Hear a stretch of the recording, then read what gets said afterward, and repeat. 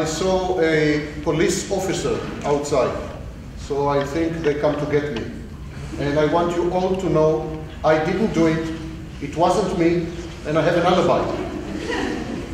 Am stat afară un polițist și să știți că a venit după mine, dar trebuie să înțelegeți că n-am făcut-o eu și am un alibi.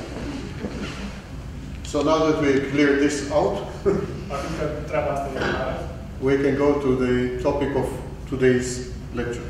trebuie să trecem la tema cursului de azi. First, I would like to thank Claudia for initiating my arrival here. Primul rând, aș vrea să mulțumesc Claudiei pentru că a aranjat susținerea mea aici. And I would like to thank Radu for organizing this series of events, because it's not only one, it's one of three.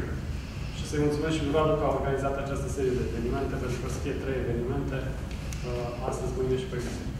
I traveled 11 hours to get here, by plane and by car. Am călătorit 11 ore ca să ajung aici, cu avionul și cu mașină. And it was worth every minute. Și a meritat fiecare minut. You have a lovely place, lovely city. Aveți un oraș foarte frumos. So, thank you for coming. Thank you for attending. Mulțumim pentru că ați venit. I will introduce myself very briefly. My name is Severin. Mă voi prezenta foarte scurt, numele meu este Severin. I'm a professor of psychology and a professor of finance Sunt profesor de psihologie și de finanțe in the outreach program of the SIAS Consortium of Universities. în programul de outreach al universității SIAS Consortium consorțiul SIAS. of University. And I'm also a professor of psychology in Southern Federal University in Rostov-on-Don in Russia. Și sunt și profesor de psihologie la mai multe universități. University of?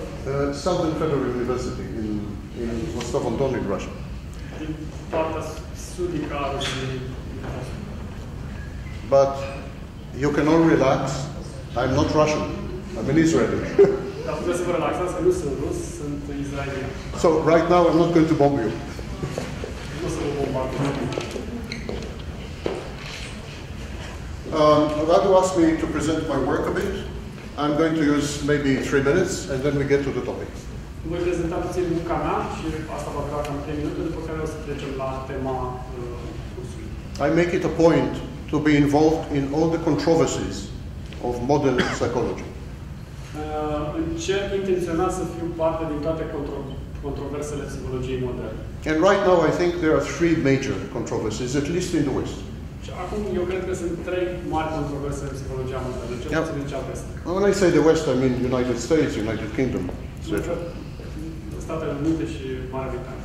SIAS is a consortium of American universities, one Belgian university and one Israeli university. SIAS este un consorțiu de universități din Marea Britanie, Statele Unite și Israel. So I think there are 3 controversies, major controversies right now. Number 1, is psychology a science? Primul rând, prima controversă este psihologia o știință? Or a pseudoscience? Sau o pseudoștiință? Is it, for example, a form of literature? Este oare o formă de literatură? The best psychologist ever was Dostoevsky, probably. Cel mai bun psiholog din toate timpul a fost Dostoevsky. So there is this debate. Și că există această dezbatere. And I'm involved in it. Iar eu sunt implicat în ea. And the second major debate nowadays A doua dezbatere majoră în zilele noastre is the attempt to redefine mental illness as a reaction to trauma. este încercarea de a redefini boala mentală ca fiind o reacție la traumă. For example, borderline personality disorder De exemplu, tulburarea borderline de personalitate. is probably going to be redefined as a form of reaction to complex trauma. Va fi probabil redefinită ca fiind o reacție la traume complexe. I am pushing an agenda where I suggest that narcissistic personality disorder is a post-traumatic condition, not a personality disorder. Eu susțin ideea că tulburarea de personalitate narcisistă este de fapt o tulburare post-traumatică și nu o tulburare de personalitate. Judith Herman, professor at Harvard, she came up with the concept of CPTSD, complex post-traumatic stress disorder. Judy Turnu, care este profesor la Harvard, a introdus acest termen de tulburare post-traumatic complex post-traumatic stress disorder, CPTSD. Tulburare de complexe de post-trauma. And she's suggesting that most personality disorders are actually forms of CPTSD. Și ea susține ideea că majoritatea tulburărilor de personalitate sunt de fapt o formă de reacție la tulburarea complexă de traumă. So there is a growing movement to redefine, reframe big parts of psychology as trauma studies. Deci există o mișcare în psihologie de a redefini mari părți ale psihologiei ca fiind reacții la traumă. And I'm heavily involved in this. Eu sunt implicat foarte mult. I actually pioneered most of this movement.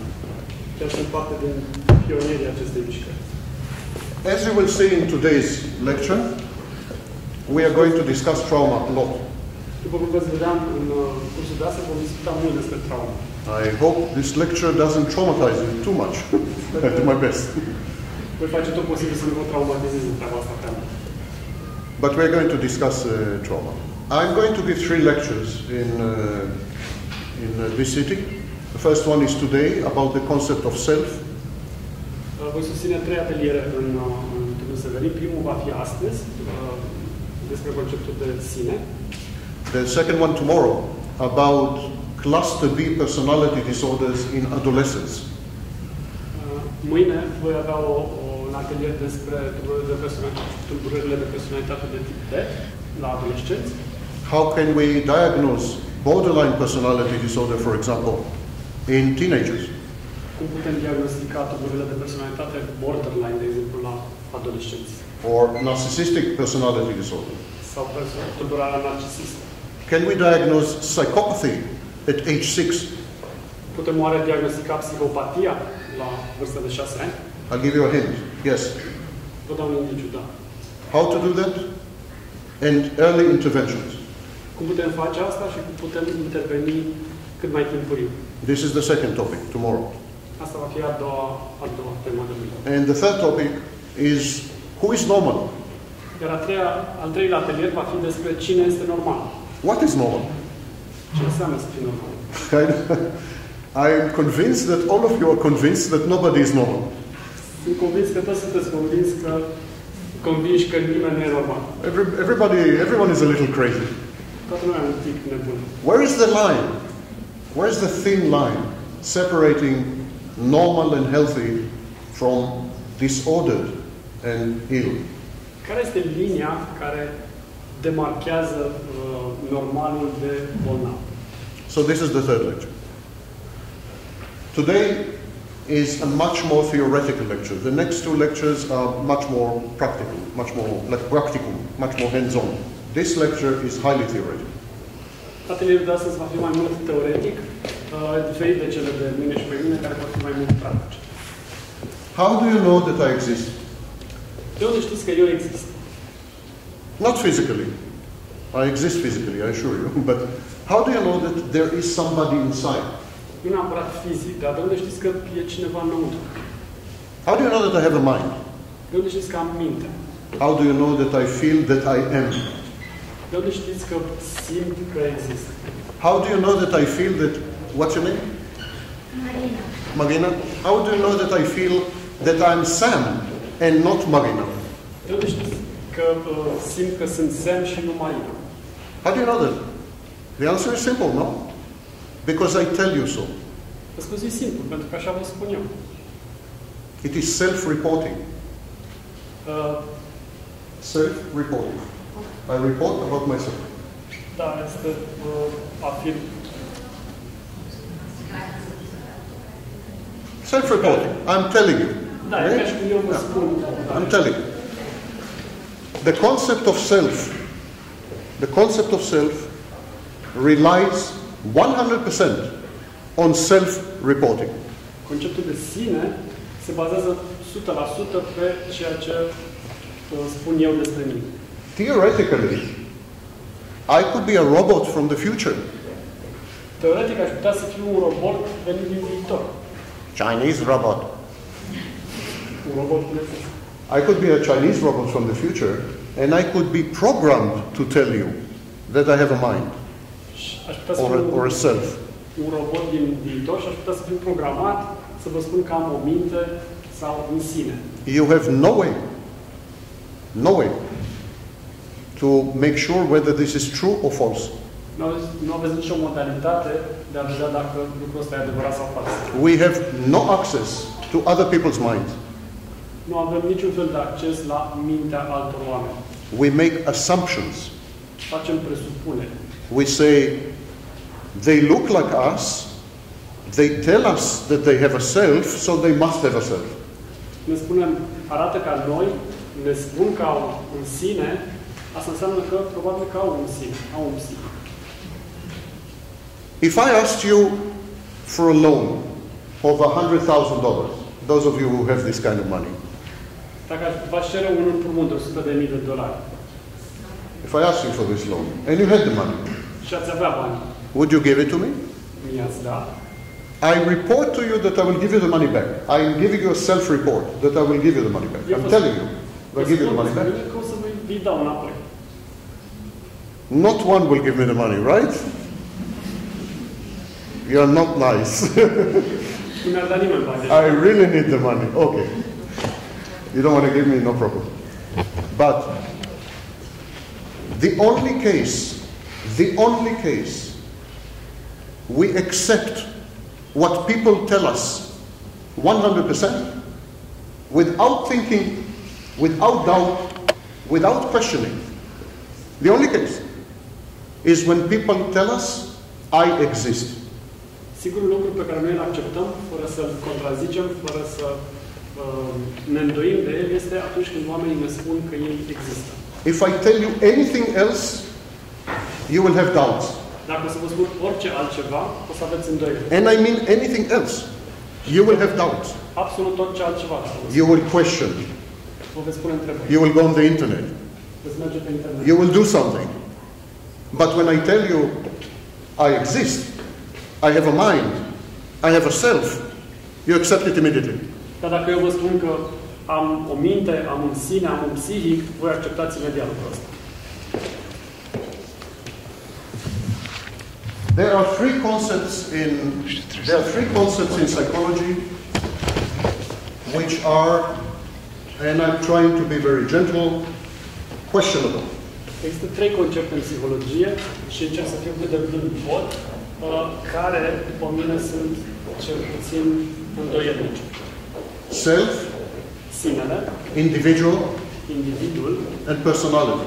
și personalitatea. These are three concepts that are invented out of thin air. Aceste concepte sunt niște concepte inventate din aer. They are not validated by any research or studies. Nu sunt validate de niciun studiu, de nicio cercetare. On the very contrary, they are invalidated by almost all the studies we have in psychology.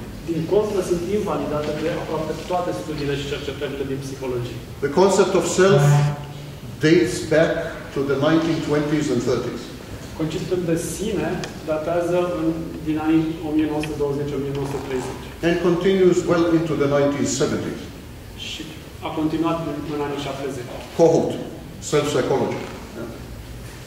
The concept of individual is much older. Conceptul de individ e mult mai and the concept of personality is a bit newer. Iar conceptul de personalitate e un pic mai nou. And all three are complete nonsense. Dar toate sunt pur și simplu prostii. Anyone who has experience with other people, anyone who works with other people as therapists, anyone who works with clients as psychologists, anyone who has a family, anyone would tell you that people are not fixed entities over the lifespan.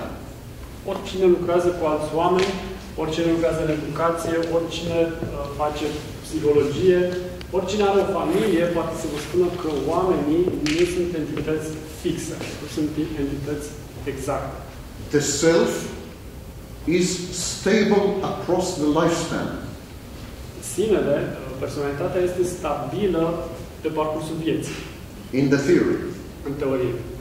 But there is not a single human being who is stable across the lifespan. Dar nu există nici măcar un individ care să fie stabil pe tot parcursul vieții sale. Individual means divided from. Individual înseamnă diferit de, adică altfel decât ceilalți. Dividere, Latin. Din latină, dividere. But there is not one human being who is divided from other people. Dar nu există nici măcar un om care să fie divizat de ceilalți oameni.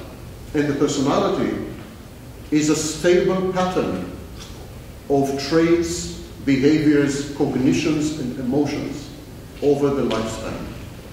Iar personalitatea este un model stabil de cogniții, emoții, comportamente and traits. And traits. Și trăsături care se manifestă pe tot parcursul vieții. There is no such thing. Nu există așa ceva. There's absolutely no such thing. There is no human being whose emotions, cognitions, traits are stable from baby to the grave. No such thing. Nu este niciun om care să poată spune că emoțiile lui, cognițiile lui, stările lui sunt la fel din perioada de copil până la moarte. Okay.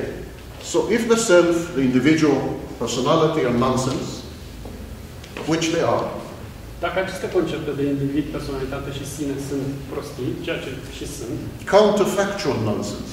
Nonsense because that's not reality. Prostii în sensul de că sunt contrafactuale, adică realitatea arată că nu există. What do we have instead? What can we have instead? Atunci ce mai rămâne? Ce mai rămâne în psihologie? And this is the topic of today's article. Și acesta today's este lecture.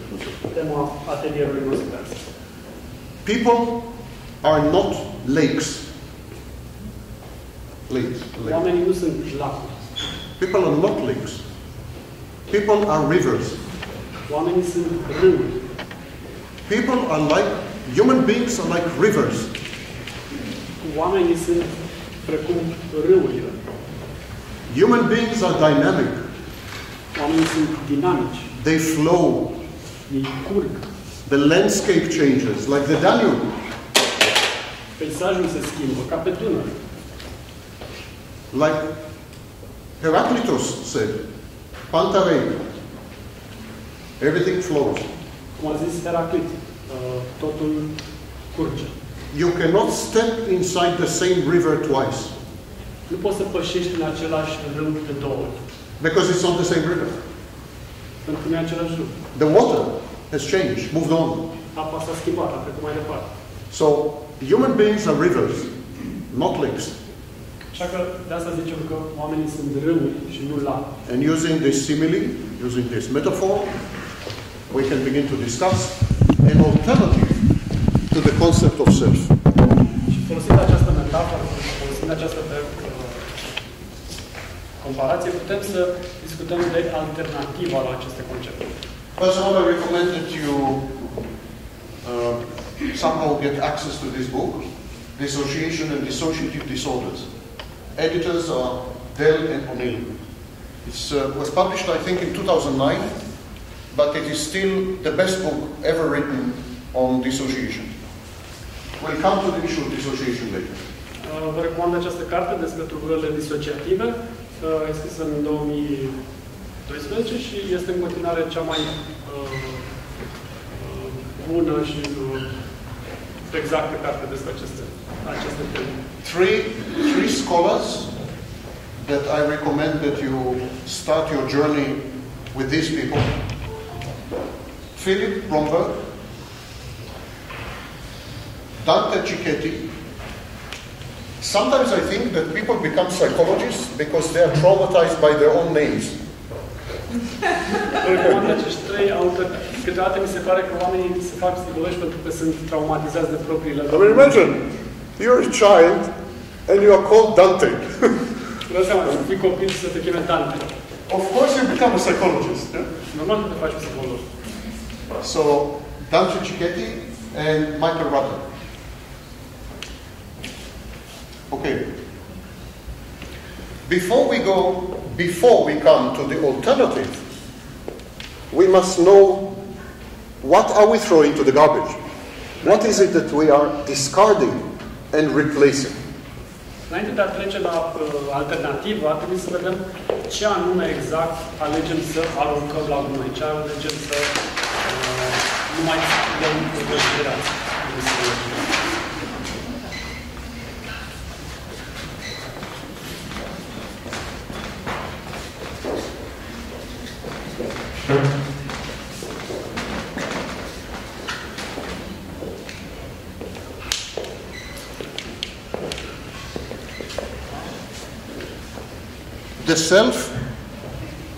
The self is formed according to old theories. Now I'm talking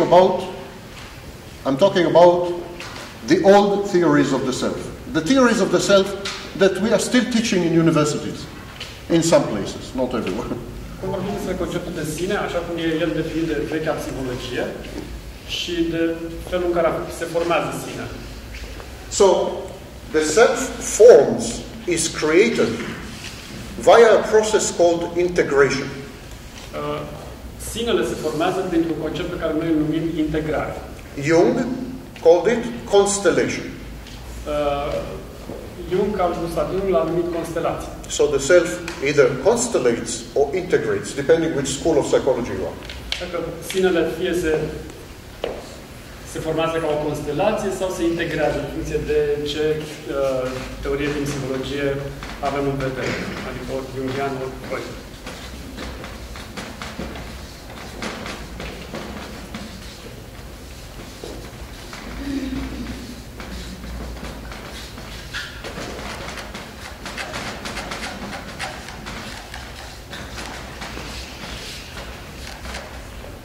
Remember, this is not my work, and it's not the modern view. I'm just giving historical background. Atenție, aceasta nu este părerea mea, adică nu este teoria mea, doar vă ofer teoria veche a psihologiei ca să vedem la ce ne referim. Da? There are two pathways, two ways to constellate and to integrate, two ways to develop a self. Există două căi de a dezvolta sinele, de a ajunge la o integrare a sinelui sau la o formarea constelației sinelui. One is called introversion. Una se numește introversie. And involves narcissism. Și implică un anumit nivel de narcisism. Healthy narcissism. Un narcisism sănătos. Primary narcissism. Narcisism primar. Not the kind of narcissism that is pathological later in life. Nu narcisismul care se dovedește a fi patologic mai târziu în viață. Not Donald Trump, for example. Nu Donald Trump. Okay. So, introversion and narcissism, it's one pathway. I will come to it in a minute. And the second one is separation, individuation. Și a doua cale este separarea și individualizarea. Let's start with introversion and narcissism. Să începem cu introversia și narcisismul. According to Jung and Jungians in general, conform teoriei lui Jung, the child creates a picture of himself and of the world. Copilul își formează o imagine a lui însuși și o imagine despre lume. He creates a theory of mind about how other people work, how the minds of other people work. Își creează o teorie mentală despre cum funcționează lumea și cum funcționează mintea celorlalți oameni. The clinical term is mentalization. Termenul clinic este mentalizare. And he creates a theory of the world, how the world works. Și își creează o teorie despre lume și despre cum funcționează lumea. And then he sees himself in the world, because he is the observer. Iar apoi se vede pe el însuși în această lume, pentru că el este un observator al lumii. And he begins to pay attention to himself. Și începe să fie atent la el însuși. Suddenly he realizes, I exist. He didn't know it before. He thought maybe that he's part of mother, or mother is part of him. But suddenly he realizes, oh, I exist. Dintr-o dată își dă seama că există. Că există în acea lume. And then he says, oh, I exist. And he falls in love with himself, basically. Și zice, chiar există și, practic, e ca și cum se îndrăgostește de el însuși. Freud called it autoeroticism. Freud numea fenomenul autoerotism. So he falls in love with himself and he starts to study himself. Se îndrăgostește de el însuși și începe să se studieze pe el. It's like he has a new toy. Me. E ca și cum ar avea o nouă jucărie pe el însuși. Me. And he forgets everything. He's inside himself. Introversion. Și uită de restul și fenomenul se numește introversie. And this is done via narcissism. It's a narcissistic reaction. Asta este o reacție narcisism. Self-referential. Să te raportezi la tine însuți. This is one thing. Even much more important is separation individuation. Even much more? Important.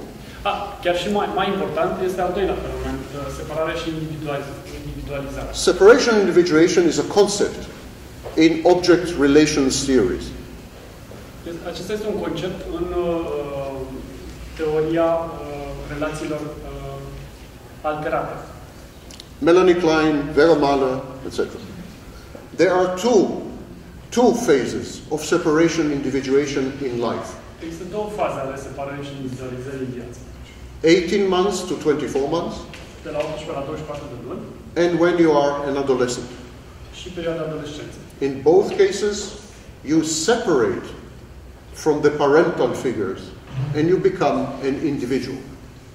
În ambele cazuri te separi de figurile materne-paterne și devii un individ. But for the self, for the formation of the self, only the first separation individuation is important. Dar pentru formarea sinelui, doar prima separare este importantă.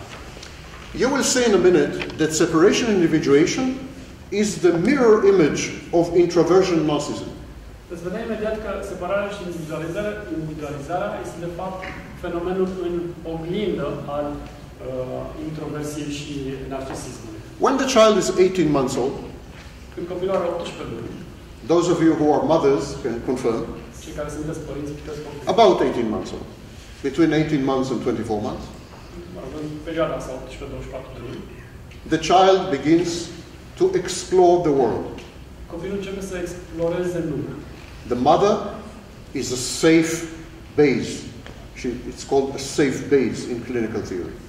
Mama este o bază sigură și se numește. So the child is holding mommy's leg, and then he lets go of mommy's leg, and he walks 3 steps, and then he looks back. Is mommy still there? If mommy is still there, the child has object constancy. Copilul se agață de piciorul mamei și vede pe mama ca o bază sigură, se îndepărtează, da? Dacă se îndepărtează câțiva pași și se întoarce, se uită din nou către mama și o vede că este încă acolo, atunci... Object constancy. Object constancy. Și formează constanța obiectuală, în sensul că are o bază sigură la care se poate întoarce oricând. And then the child turns around, runs back to mommy, and hugs her. Se întoarce și aleargă la mamă. If you are 18 months old and you need to leave mommy behind and go and explore the world. Dacă ai 18 luni și vrei să o lași pe mama, și să mergi să explorezi lumea, you need to be very, very brave, very courageous. Trebuie să fii foarte, foarte curajos. Imagine, 18 months old, that the only safety in the world is your mommy, and you let go of it. Imaginați-vă că ai 18 luni, singurul loc sigur de pe lume pe care îl știi este lângă mama și totuși and you run away from mommy and you explore the huge world. Și fugi de la mama și explorezi lumea. To do that, you need to be grandios. Pentru a face treaba asta trebuie să fii grandios. For a baby to do that, the baby needs to be grandios. He needs to feel that he is godlike. Pentru a face treaba asta, un copil de 18 luni trebuie să simte că este grandios, că este asemenea lui Zeu. Narcissism. ceea ce este narcisism. For the baby to separate from mommy and to explore the world, the baby needs to become a narcissist. Pentru ca un copil să se despartă de mamă, să se separe de ea și să exploreze lumea, copilul are nevoie să fie narcisist. And some of them become politicians. Și unul devin politician. Just kidding. Okay. So these are the two processes that create the self.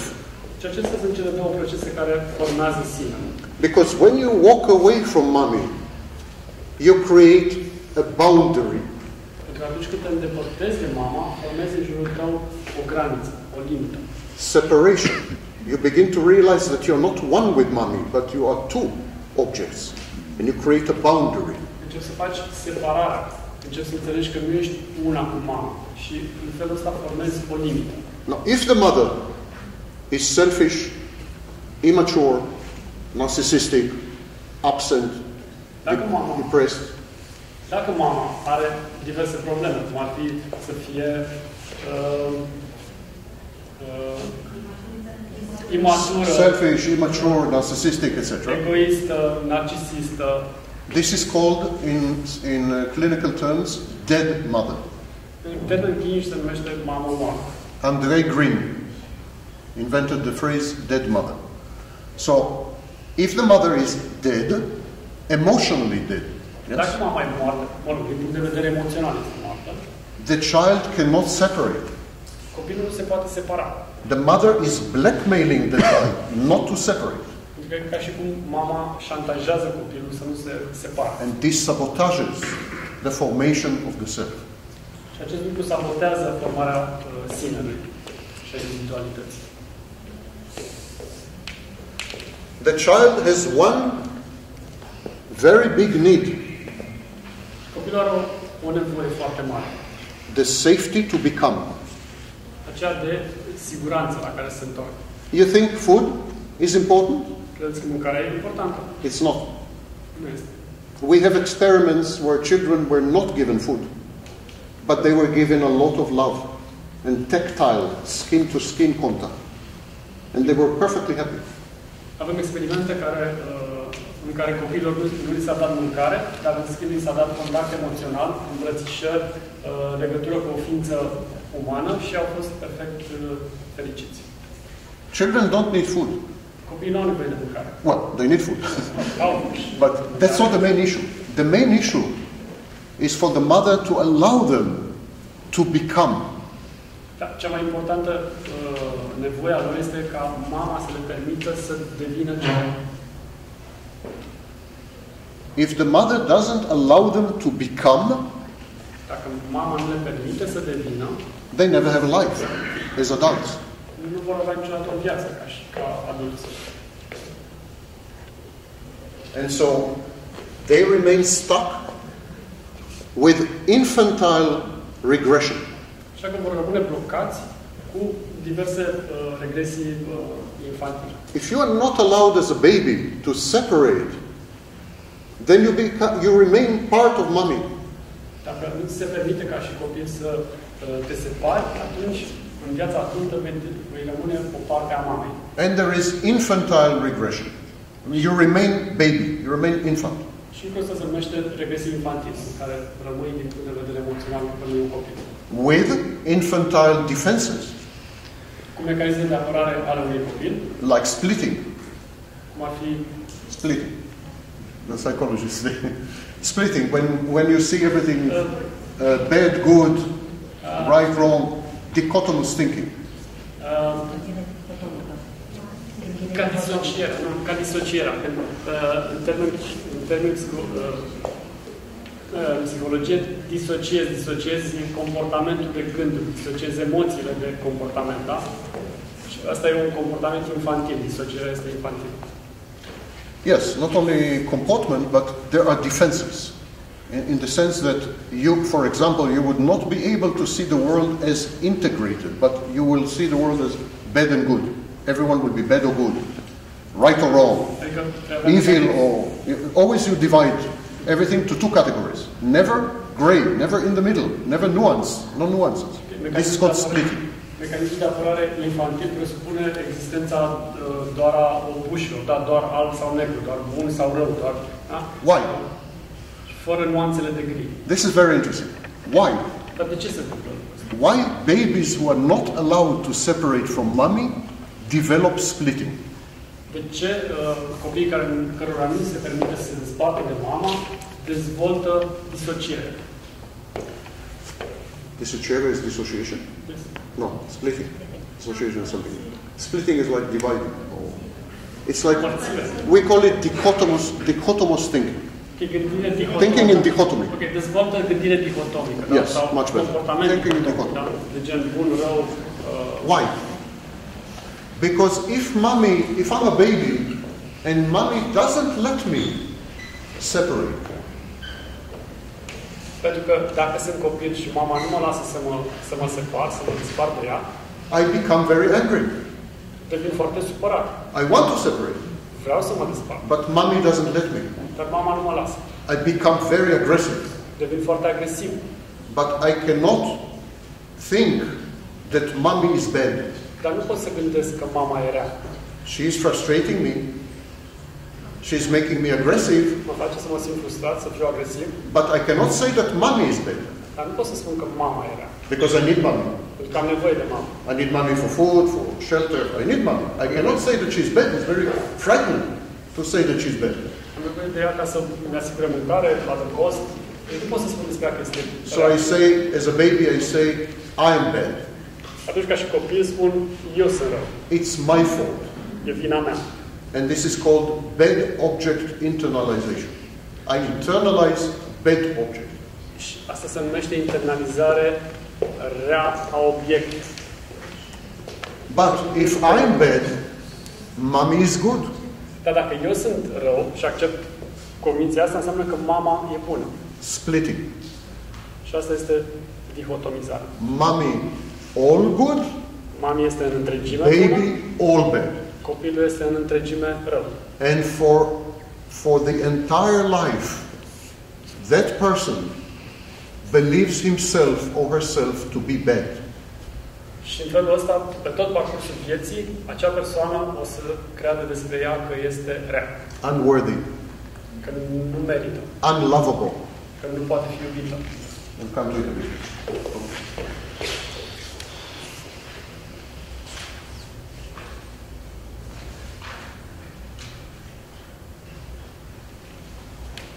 This is the classical theory. Aceasta e teoria clasică. This is historical theory. Este teoria istorică, psihologie. Now we come to the latest developments in psychology. Acum să vorbim puțin despre ultimele cercetări din psihologie. It is the idea of dissociation. Această idee a disocierii. The new thinking is that when the child is frustrated, Noul curent crede că atunci când un copil este frustrat, when the needs of the child are not met, they are not fulfilled, atunci când nevoile copilului nu sunt satisfăcute, the child is so traumatized that he will try to forget, cut off and forget the frustration and the hurt and the pain. copilul este atât de traumatizat încât va încerca să uite, pur și simplu, să renunțe în întregime la amintirea respectivă.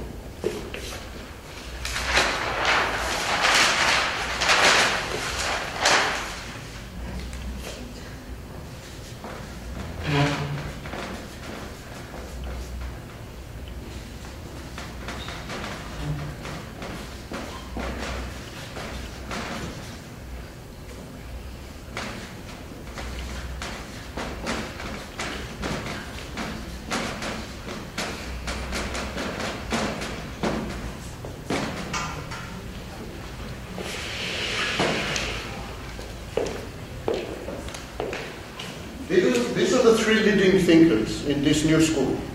Aceștia sunt cei trei gânditori majori acestei noi școli din psihologie.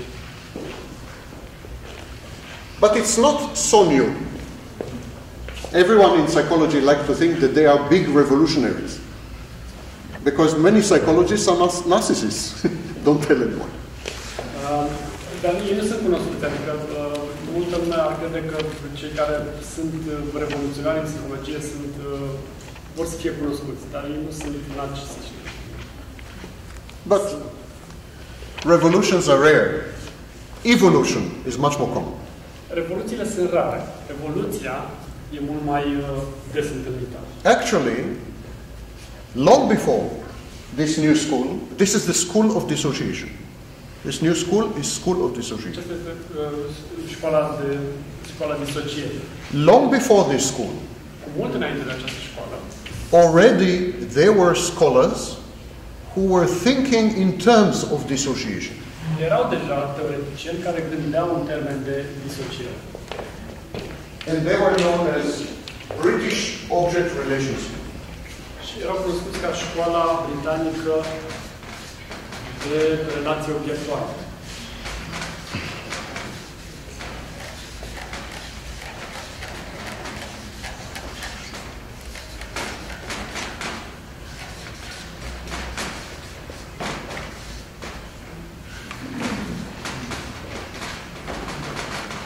And others.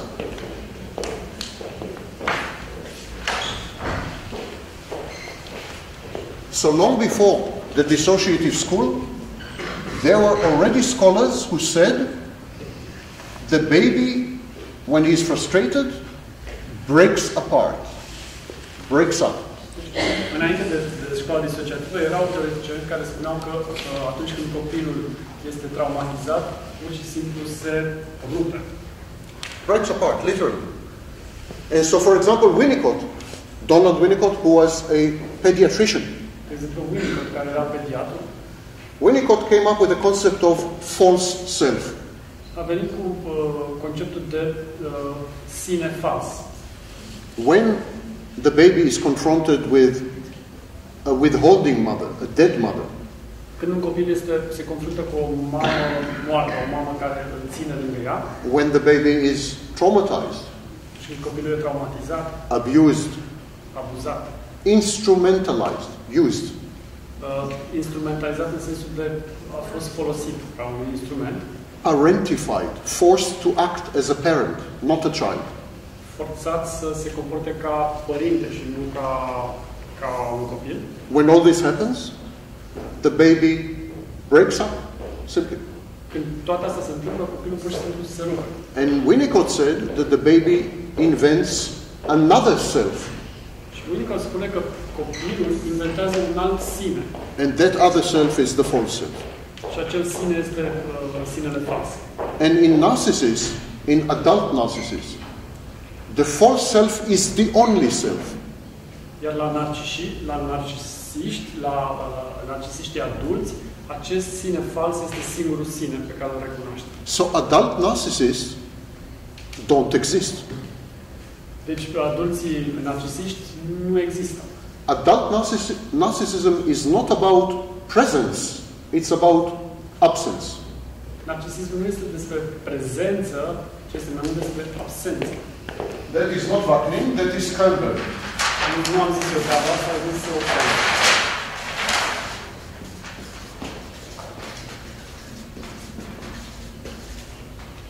Campbell suggested that borderline personality disorder and narcissistic personality disorder are forms of absence. He called it emptiness.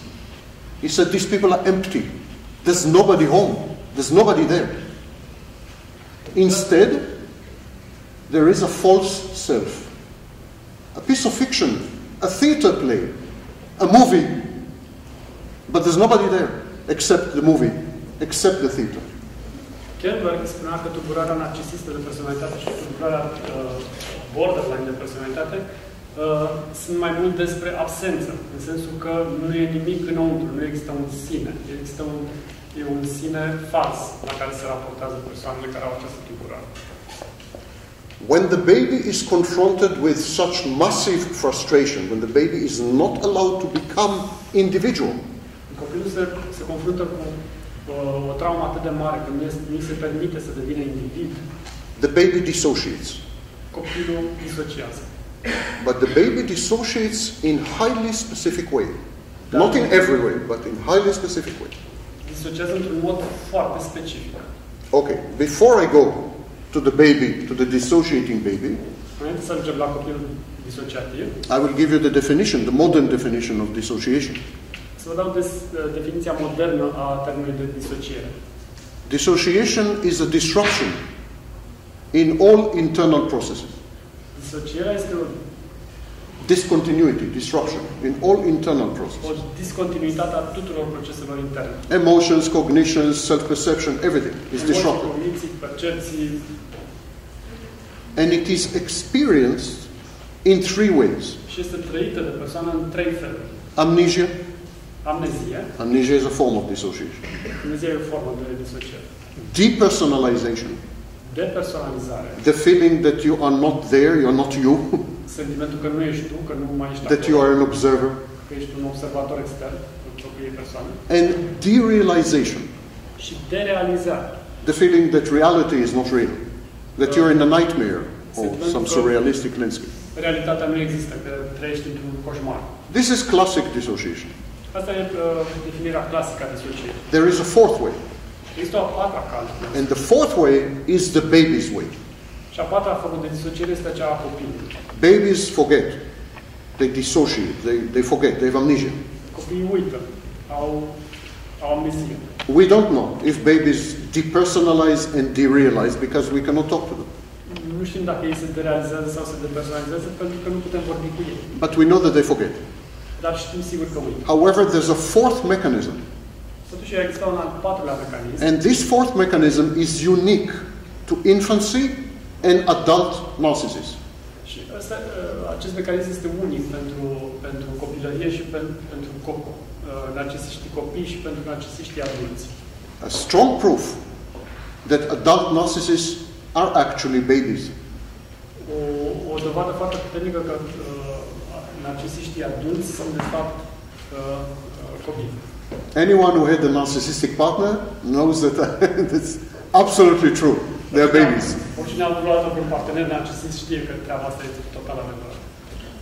So, this fourth mechanism is what Freud called at the time fantasy defense mechanism. Acesta al patrulea tip este ceea ce Freud numea în trecut mecanismul de apărare Fantasy defense mechanism. poveste.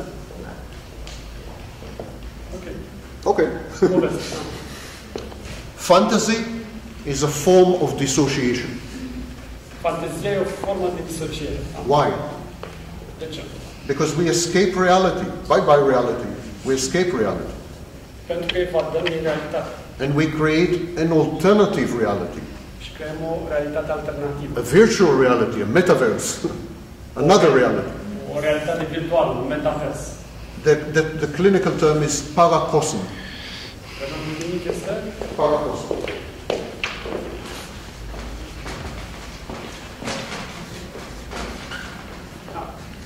paracosmos. So the child creates a very powerful fantasy, Deci copilul creează o fantezie foarte puternică. and because mother does not allow the child to become an individual in reality, the child becomes an individual in the fantasy. Și pentru că mama nu-i permite copilului să devină un individ în realitate, copilul devine individ într-o fantezie, într-o poveste. We call this compensatory fantasy. Numim asta o fantezie It's a compensatorie. compensatory fantasy. Everything the child is not in reality, he is in fantasy. Tot ceea ce copilul nu este în realitate, este în această fantezie. The false self of the narcissist is a fantasy defense. It's a fantasy, it's a paracosm. Sinele fals al narcisistului e de fapt un mecanism de apărare. In reality, the baby is helpless. În realitate, copilul se simte neajutorat. The false self is omnipotent. Sinele fals este cel omnipotent. Da? In reality, the baby cannot guess, cannot predict how the adults will behave. În realitate, copilul nu poate să ghicească cum se vor comporta adulții. The false self is omniscient, all-knowing. Sinele fals știe tot, este omniscient. Fantasy is the major form, possibly the exclusive form, of dissociation in children who have dead mothers. Fantezia este mecanismul de apărare principal la copiii care au mame moarte sau moarte emoțională. So the false self is a special case of an imaginary friend. Sinele fals este de fapt un caz special de prieten imaginar. You know that children have imaginary friends. Știți, copiii au prieteni imaginari. You have it in horror movies, like with Stephen King. The child has an imaginary friend which is actually a demon. Ați văzut că în filmele de groază copilul are câte un prieten imaginar care de fapt e un demon. But most imaginary friends are more benign, so children have imaginary friends. Majoritatea prietenilor imaginari sunt mai benigni, da? Deci majoritatea copiilor au așa ceva. As long as the mother allows the child to separate, the imaginary friend is what we call a transitional object. Atâta timp când mama îi permite copilului să se separe, prietenul imaginar este de fapt un obiect de tranziție. You know the babies who hold the teddy bear? Știți cum copiii țin în brațe ursuleți? Or favorite pillow? Sau perna preferată? Or favorite blanket? Sau păturica preferată? These are transitional objects. Acestea sunt obiecte tranziționale. It's transition from merger, fusion with mommy, to separation from mommy and the world. E tranziție de la a fi una cu mama, la individual, la a fi un individ separat. So, the imaginary friend is a transitional object. Așa că și prietenul imaginar este tot un obiect. It makes the child feel safe to take on the world. Îl face pe copil să se simtă în siguranță pentru a face față lumii. If the mother does not allow the child to separate, the imaginary friend becomes permanent. Fixation. Imaginary friend becomes fixated. And in narcissism it's called the false self. Dacă mama nu-i permite această separare a copilului, atunci prietenul imaginar devine definitiv fix, da? Și în final devine acest self fals.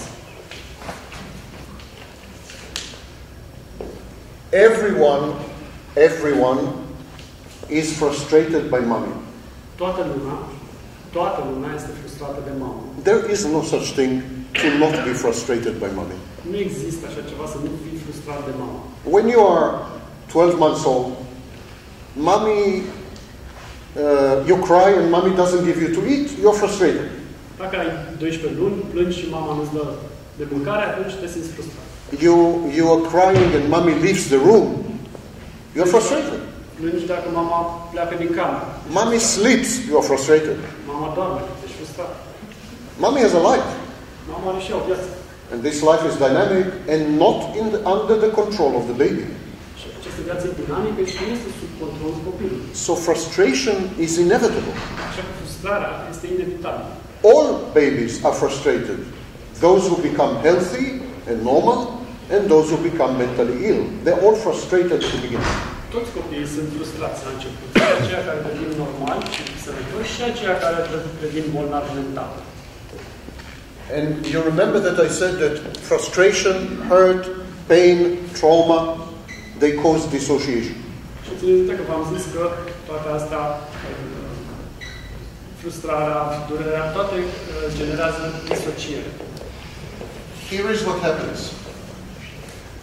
Iată ce se întâmplă. The baby starts off as a unity with mommy. Copilul începe prin a fi o entitate comună cu mama. Unitary entity. Baby, mommy, mommy, baby. It's one thing. Este un singur lucru, dar o entitate unitară. That is well established with experiments. That's not a psychoanalytic dream. Nu e un concept psihanalitic, e pur și simplu s-a stabilit asta prin cercetare. So he starts as mommy, baby. Then he wants to separate. Apoi, copilul vrea să se separe. He is frustrated. Se simte frustrat. He cannot control mommy fully. Nu poate controla pe mama, nu poate controla în întregime pe mama. Object constancy is threatened all the time.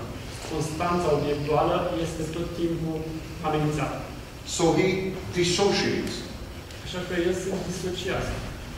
If the frustration is minor, dacă frustrarea este minoră, minimă, the dissociation will be healthy. disocierea va fi una sănătoasă. That's healthy dissociation. And it will disappear when the baby grows up and becomes adult. The dissociation will disappear. Și va dispărea atunci când copilul crește și devine adult. However, Totuși, if the mother is what Andrei Green calls dead mother, dacă mama este ceea ce Andrew Green numea mamă moartă, narcissistic, selfish, insecure, nesigură, selfish, insecure, egoistă, demanding, blackmailing, if she's this kind of mother, șantajistă, dacă e tipul ăsta de mamă, if she's this kind of mother, the dissociation will rigidify, will become rigid. disocierea va deveni una rigidă.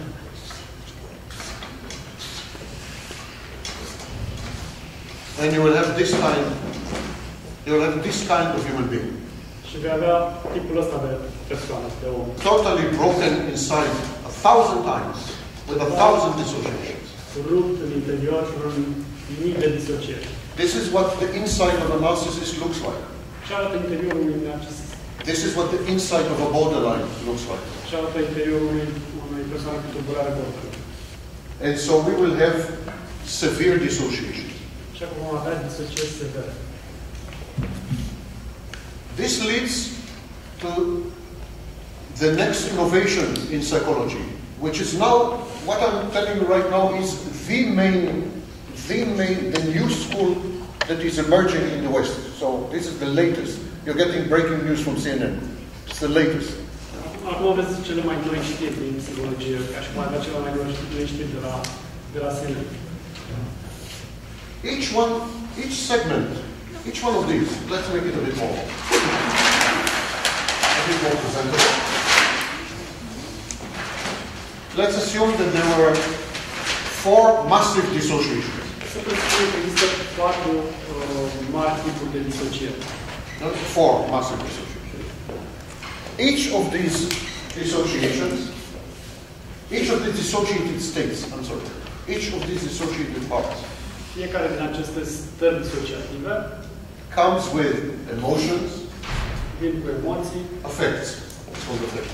Comes with affects, emotions. afectare, Comes with cognition. cogniții, Comes with memories. amintiri, Comes with beliefs about the world, credințe despre lume, etc. So, each of these parts is a scheme. Fiecare din aceste 4 stări sunt scheme separate. So these are schemas.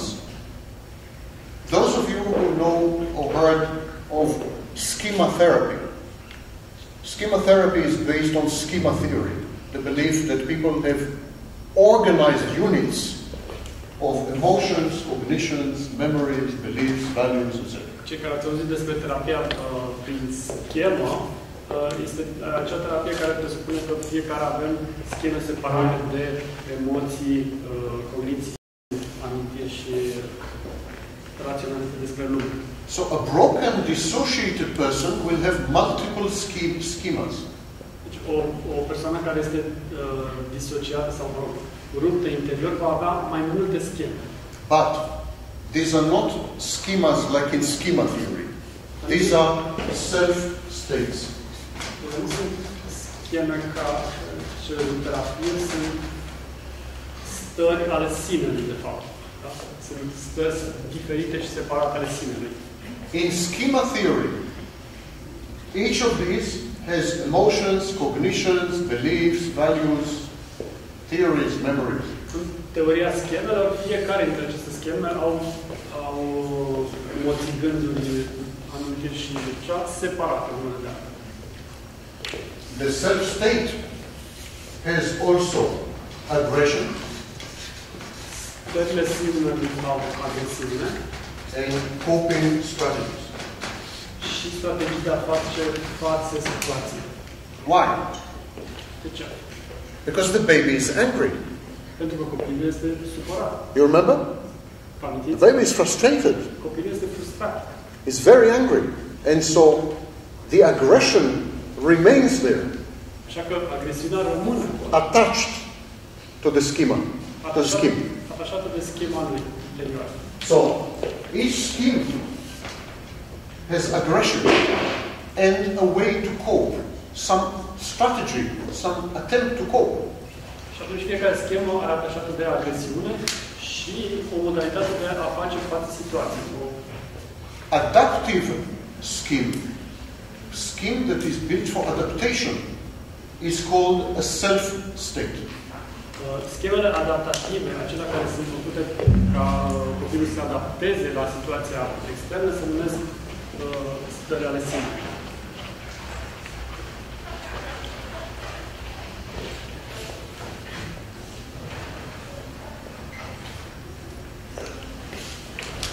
The self-state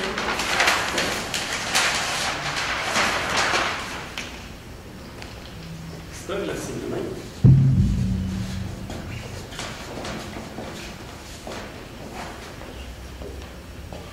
the first function of the self-state is to protect the child. Prima funcție a stărilor sinelui sunt aceea de a proteja copilul. I want to emphasize again, we are talking about pathological development. Aș vrea să reamintim încă o dată. Vorbim despre dezvoltarea patologică în acest moment. In healthy development, În dezvoltarea sănătoasă, the child will have self-states, copilul va avea stări ale sinelui, but of a different nature. dar de o natură diferită.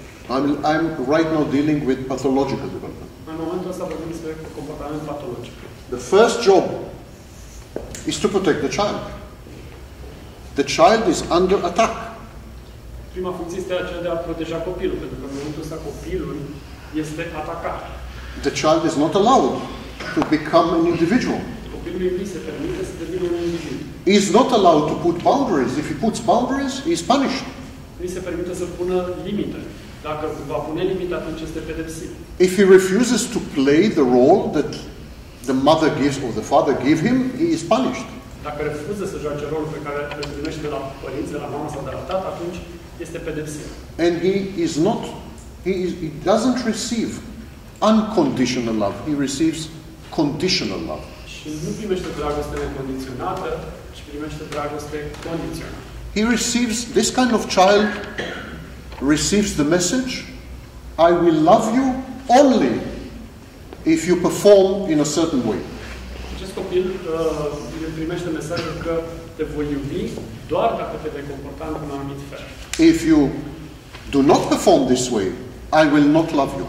Dacă nu te vei comporta așa, nu te voi iubi. You are lovable only when you perform.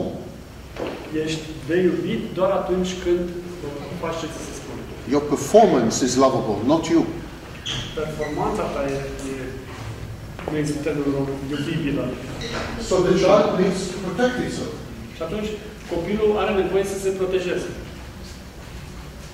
And we see this in pathologies like narcissistic personality disorder, borderline personality disorder. We see the protective function of the self-state.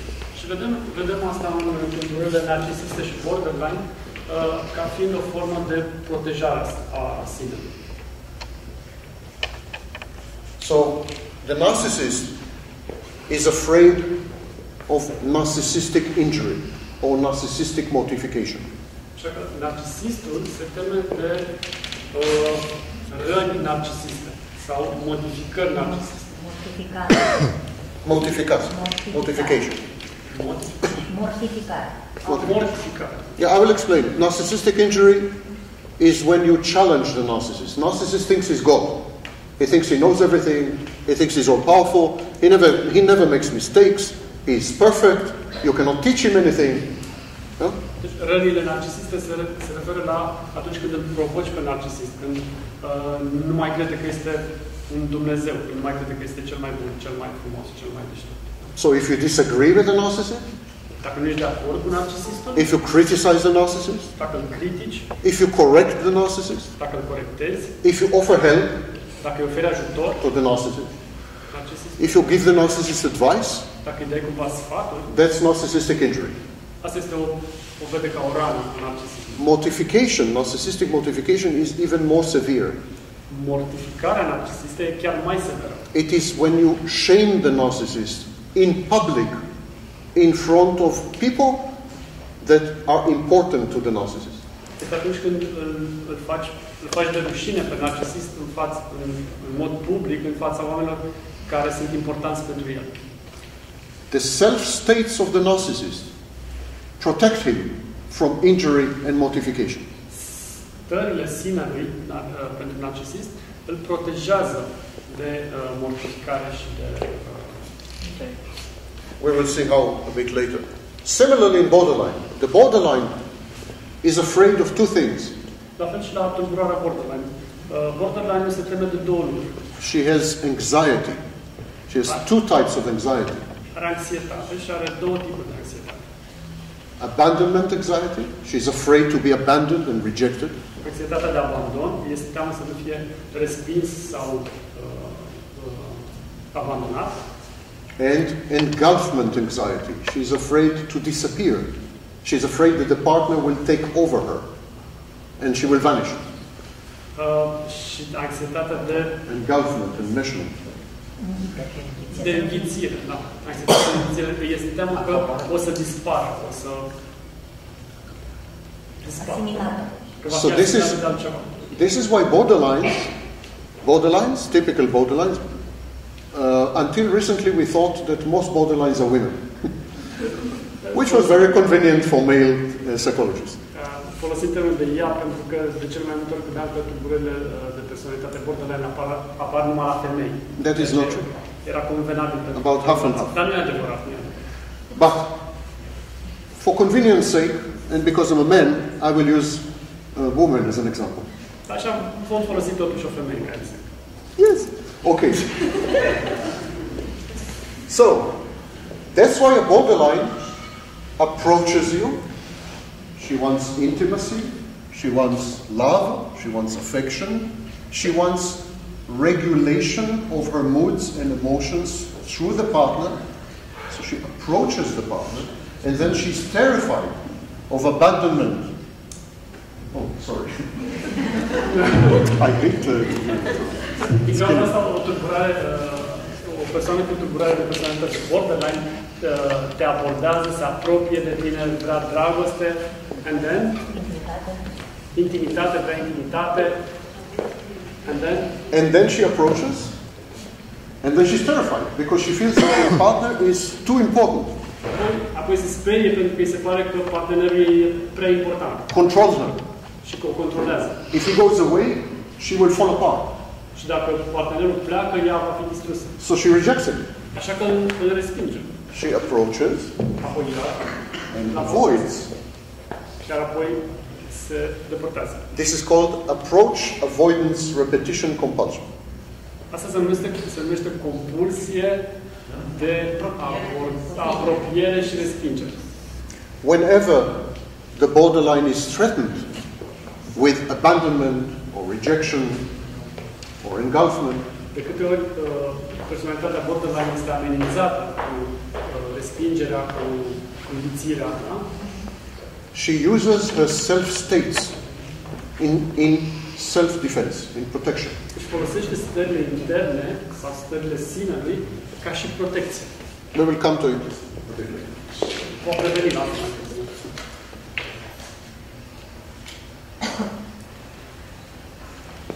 By the way, the clinical term is not abandonment anxiety. Apropo, termenul clinic nu este anxietate de abandon. Everywhere you will see abandonment anxiety. Online, books. Acest termen de anxietate de abandon. That is not the clinical term. Nu e asta termenul. The clinical term is this.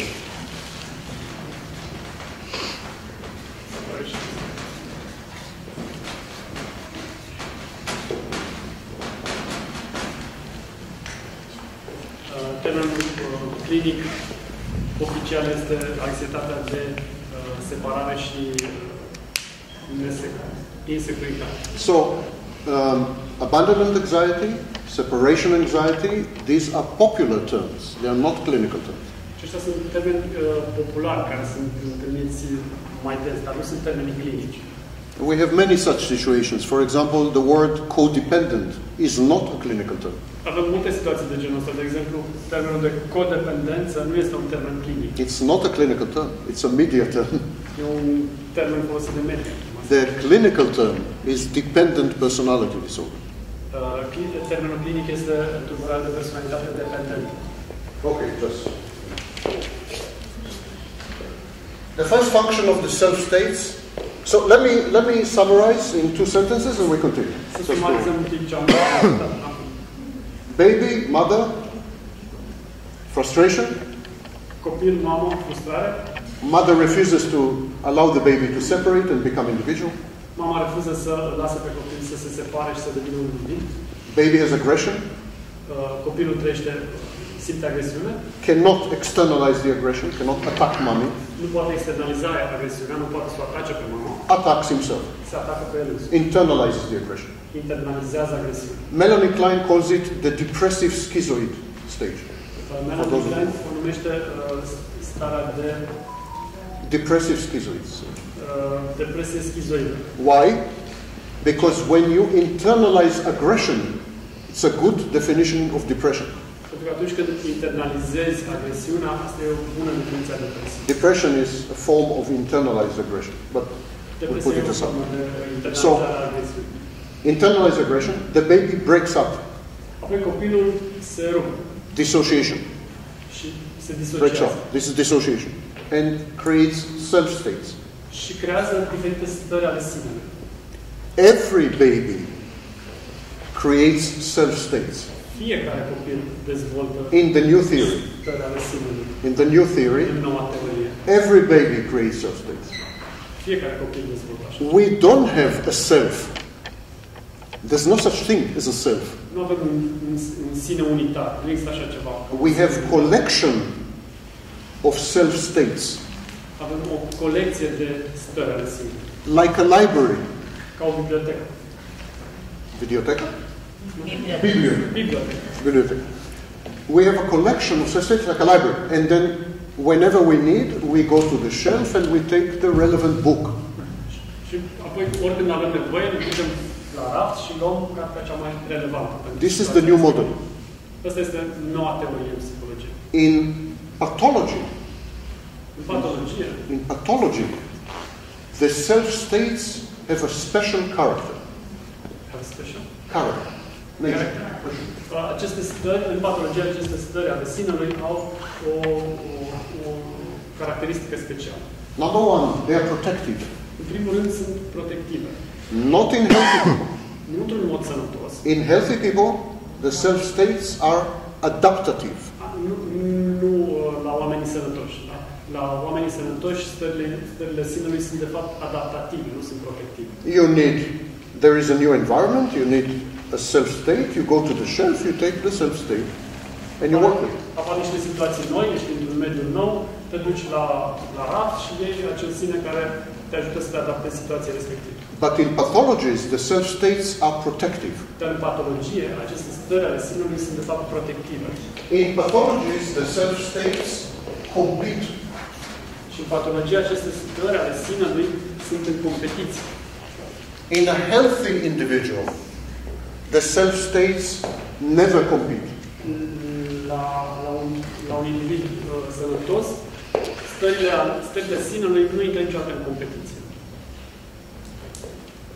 And so, there are differences between healthy self-states and pathologized self-states. Există diferențe între stările sinelui sănătos și stările sinelui patologic. In pathology, the self-states are dysregulated. În patologie, stările sinelui dysregulated. The self-states are not regulated from inside. Nu sunt organizate din interior, da? Sunt în haos. It's in house. That's why we call this low organization or disorganized personality. De asta numim această stare personalitate cu organizare scăzută sau dezorganizată. Yes, we say borderlines have low organization or no organization. De asta spune că personalitatea de tip borderline, de exemplu, este o personalitate cu organizare scăzută sau dezorganizată. Pentru că stările interne sunt în haos total. Protective, competitive, dysregulative. Deci stările sinelui patologic sunt protective, sunt în competiție și sunt neorganizate. In a healthy person, O persoană sănătoasă, the self-states stările sinelui function well funcționează bine because of psychological defense mechanisms. din cauza, datorită mecanismelor de apărare psihologică.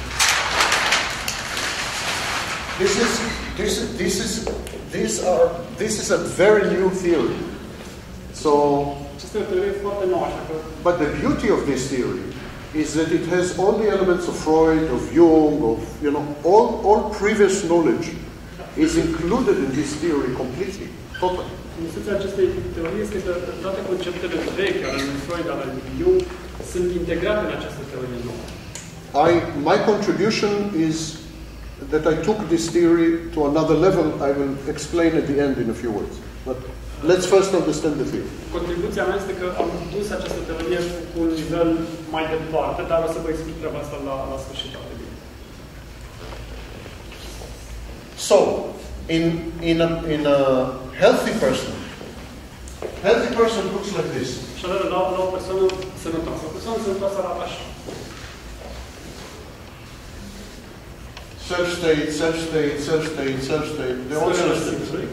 Da, mai multe stări ale sinelui. We don't have a single self. That's nonsense. Nu avem un singur sine. Da? We change dramatically in reaction to environment. Ne schimbăm în mod dramatic ca și reacție la mediul în care ne We surprise ourselves. Ne surprindem pe noi înșine. How many times did you say, it's not like me? De câte ori a zis, treaba asta nu mă caracterizează. It's not like me. I don't recognize myself. Nu mă recunosc.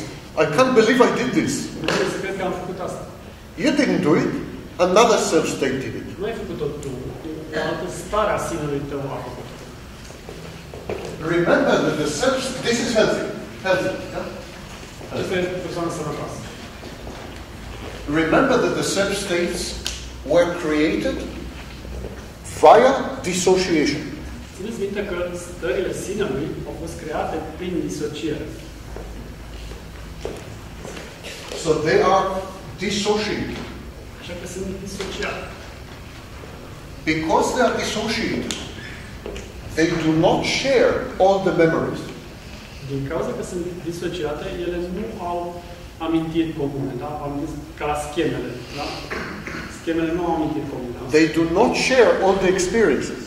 Nu împărtășesc toate experiențele. Even in healthy people. Chiar și la oamenii sănătoși. In one environment, you use self-state number 1. Într-un mediu folosești starea sinelui numărul 1. You remember what is self-state? Emotions, cognitions, Țineți minte ce am zis că înseamnă starea sinelui, da? O schemă. Emoții, cogniții, memories, amintiri, aggression, coping strategy. This is self-state. So, it's like almost total personality. Almost. Ar fi aproape o personalitate întreagă, da? It takes over. Și ea preia controlul. You're in some environment and this is optimal solution. Ești într-un anumit mediu și asta este soluția optimă, da? So number 1 takes over. Așa că sinele numărul 1 preia controlul. Self-state number 1 has the experience. Starea sinelui numărul 1 are experiența. Not self-state 2, Nu starea 2, not self-state 3, nu starea sinelui 3, not self-state 4. Only one has the experience. doar starea sinelui numărul 1 are experiența.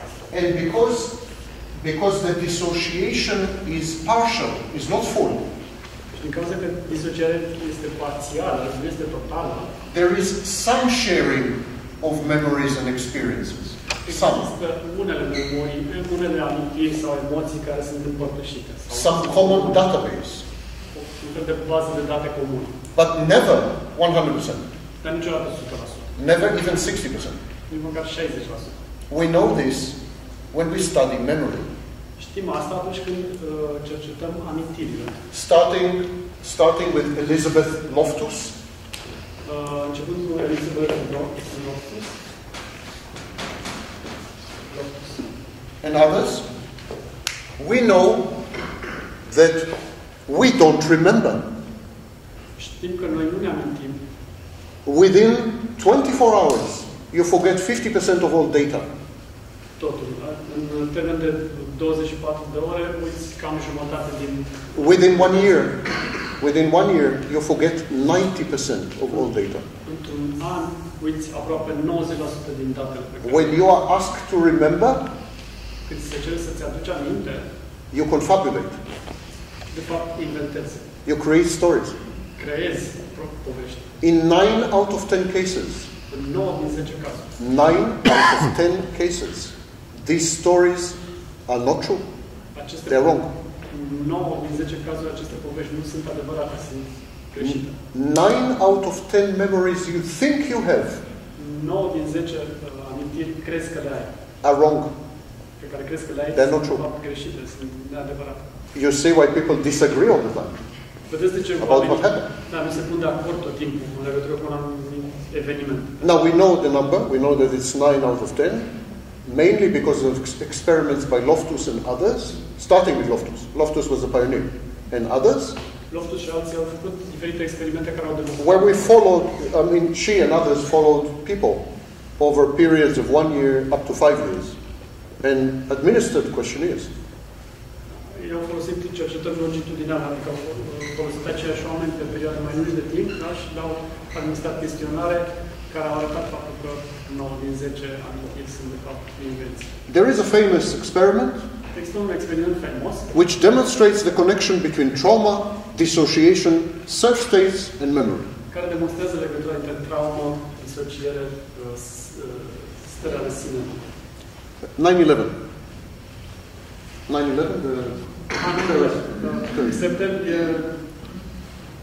when the terrorists attacked the Twin Towers in New York, when the terrorists attacked, Atunci când teroriștii au atacat turnurile gemene, teams of psychologists interviewed people on the street. Echipe de psihologi au intervievat oameni de pe stradă. And they asked them, where were you I-au întrebat unde erai, when the towers collapsed? Where were you? What were you doing? când au căzut turnurile, ce făceai, Who were you with? cu cine erai, Where were you going? unde te duceai. These are the questionnaires. Chestionarea destul de detaliată.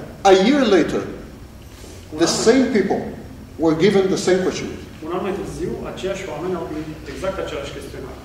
Less than 10% of the memories a year later were the same like in the event. Mai puțin de 10% dintre amintiri erau la fel ca anul trecut. Less than 10% of the memories were the same a year later. Mai puțin de 10%. This is 9/11.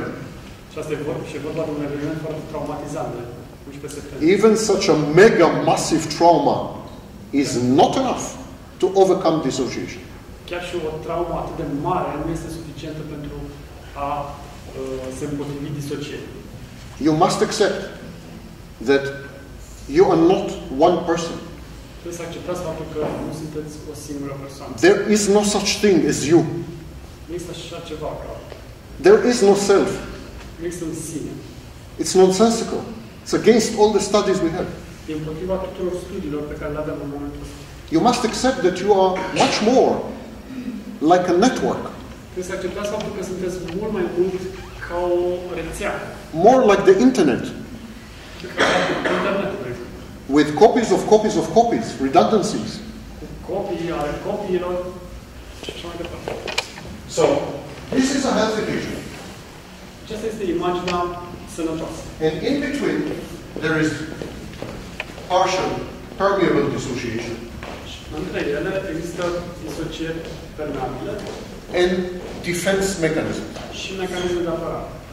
Why do you need defense mechanisms? De ce avem nevoie de mecanisme de apărare? Because reality, if you allow reality without filtering, without reframing, Pentru că dacă permiți realitatea fără să o filtrezi, fără să o restructurezi, fără să o pui într-un cadru nou, the self-states will not be able to function. stările sinelui nu vor putea funcționa. The self-states are organizational principle and hermeneutic principle. Stările sinelui sunt principii organizaționale și principii hermeneutice.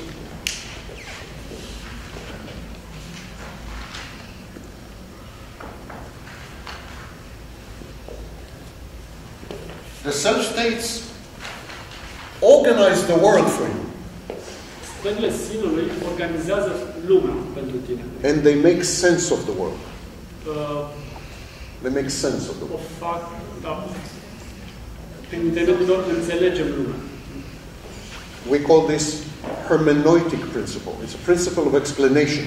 Și numim asta principiul hermeneutic. Adică So they're not only organizational, but they're hermeneutic. They make sense. They give you meaning. Au funcția de a-ți explica lumea, de a arăta, de fapt, semnificația lumii. But here is some unpleasant news for you. Dar trebuie să vă dau niște vești cam neplăcute. The world is totally meaningless. Lumea este în totalitate fără sens. And you are totally meaningless. Meaningless? Meaningless. Fără importanță. Și It's not exactly not important. Meaningless. There's no meaning. lipsiți de însemnătate. And even it hurts me to admit that I'm meaningless. Și chiar și mie mi-e greu să recunosc că sunt lipsit de importanță. There's no such thing as meaning. Nu există. No such thing as sense. Nu există sens. No such thing as goals or directions. These are all narratives. Nu există zei sau sunt toate invenții. Stories. Povești. We are storytelling species. Noi suntem o specie de povestitori. We are made of dreams. Suntem făcuți din vise. If a reality is allowed to penetrate, Dacă o realitate se permite, dacă unei realități se permite să penetreze, we will lose our essence. ne pierdem esența. Our essence is inventing meaning. Esența noastră este inventarea de semnificație. Victor Frankl, those of you. Victor Frankl a zis. Inventing meaning. We need to invent meaning. But to invent meaning, we need to falsify reality. Noi avem nevoie să inventăm semnificații și pentru a face treaba asta avem nevoie să falsificăm realitatea. And we falsify reality through defense mechanisms. Și falsificăm realitatea prin mecanisme de apărare. We reframe it. We rewrite it. O restructurăm, o rescriem. Via defense mechanisms. Prin mecanismele noastre de apărare. So defense mechanisms are dissociative because they take us out of reality, away from reality. Atunci, mecanismele de apărare sunt și ele disociative pentru că ne îndepărtează de realitate. All defense mechanisms are dissociative because they suppress reality. Toate mecanismele de apărare sunt disociative pentru că ele resping realitatea. And they are the glue that holds the self-states together in a meaningful way, in a way that gives us a narrative, story. Ele sunt liantul care leagă stările sinelui într-un mod semnificativ, într-un mod care ne oferă explicație sau semnificație. What's the difference between healthy and sick? Care e diferența între sănătos și bolnav? This is the healthy. Acesta este imaginea sinelui sănătos.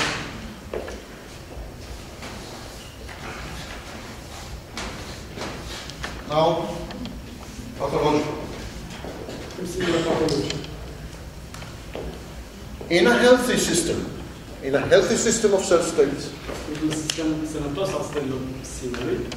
we are able to falsify reality because we recognize it. Suntem capabili să falsificăm realitatea pentru că o putem recunoaște.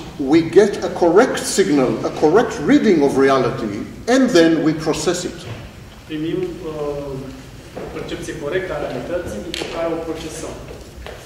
In pathological system, În sistemul patologic, we get a wrong signal.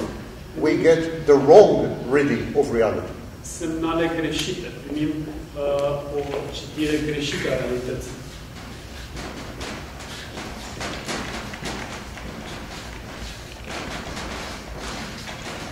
This process is called cognitive distortion. Acest lucru se numește distorsiune cognitivă. Cognitive distortion. We are getting reality in. Reality is coming into the system, Primim realitatea, adică but it is filtered. dar filtrată. It's filtered. There's a membrane, and it comes in wrong data. Este filtrată și datele care intră în sistemul nostru de sine sunt greșite. Le filtrăm greșit. So what? What's the problem? Și care e problema? There are two problems. Este două probleme. Because the reality comes in a wrong way, you are not self-efficacious. You can't act well in reality. Pentru că datele pe care le primim sunt primite greșit, atunci nu ești eficace. Nu ești eficient în relația cu realitatea.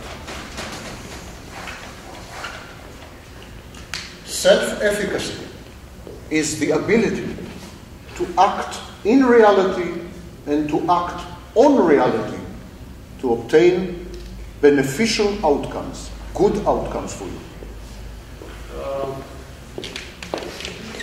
Self-efficacy Autoeficiența is the ability este abilitatea to act in reality abilitatea de a acționa în realitate, and on reality pe baza realității, in order to obtain good results, good outcomes. pentru a obține rezultate bune. But if your input is wrong, Dar dacă informațiile pe care le primești sunt greșite, you cannot secure good outcomes. nu poți să obții rezultate bune. You learn gradually to not trust yourself. Înveți treptat să nu ai încredere în tine. You don't, as a mentally ill person, you learn to not trust yourself. Înveți să nu ai încredere în tine. And the second problem, Și a doua problemă, you have impaired reality testing. Your perception of reality is wrong. Impaired. Defective. Impaired reality testing. Impaired testing of reality. Defective testing of reality. Ok, ai o testare a realității deficientă. În sensul că nu testezi realitatea, nu-ți dai seama care este realitatea. So the system looks the same. Așa că sistemul arată la fel. Which explains why narcissists can deceive you. Ceea ce explică de ce narcisiștii vă pot înșela. Many victims of narcissists say Multe victime ale narcisiștilor he looked totally normal. arăta total normal. He was so good, so nice, so kind, so caring, so because from the outside the system looks identical. Pentru că din exterior sistemul arată identic. Self-states, defense mechanisms, everything looks identical. Mecanismul de apărare, totul arată la fel. But the input is wrong. Dar informația primită, inputul, e greșit. You take two televisions. If you put too much electricity, one of them will explode. Yeah. Dacă ai două televizoare, într-unul bagi mai multă electricitate. So the input is wrong. And so, through the cognitive distortion, there's a situation where someone like the narcissist, for example, is operating in reality in wrong ways. Așa că din cauza distorsiunii cognitive, un narcisist poate opera în realitate într-un fel greșit, pentru că nu percepe datele corecte. Many mentally ill people Multe persoane bolnave make a decision. mental They say, I cannot trust myself. spun că nu pot să aibă încredere în ele însuși. I don't understand reality properly. Nu înțeleg bine realitatea. I don't act in reality self-efficaciously. Nu acționez în realitate cu autoeficiență. So I will ask other people to do it for me. Așa că le voi cere altor oameni să facă treaba asta națională. The borderline wants her intimate partner to perform all these functions for her. Borderline-ul, tulburarea borderline, vrea ca partenerul ei intim să facă toate aceste lucruri pentru ea. The narcissist wants people to give him input about himself. Narcisistul vrea ca oamenii să-i dea informații despre el însuși In order to regulate his sense of self-worth. ca să reguleze simțul lui de simțul valorii proprii. Da? This mentally ill people, they outsource their ego functions. Aceste persoane bolnave psihic încearcă să găsească din exterior funcții ale propriului ego. They use other people as the ego. They actually don't have a functioning ego. They use other people as ego. Folosesc alte persoane pentru propriul ego. Practic, ei nu au un ego al lor.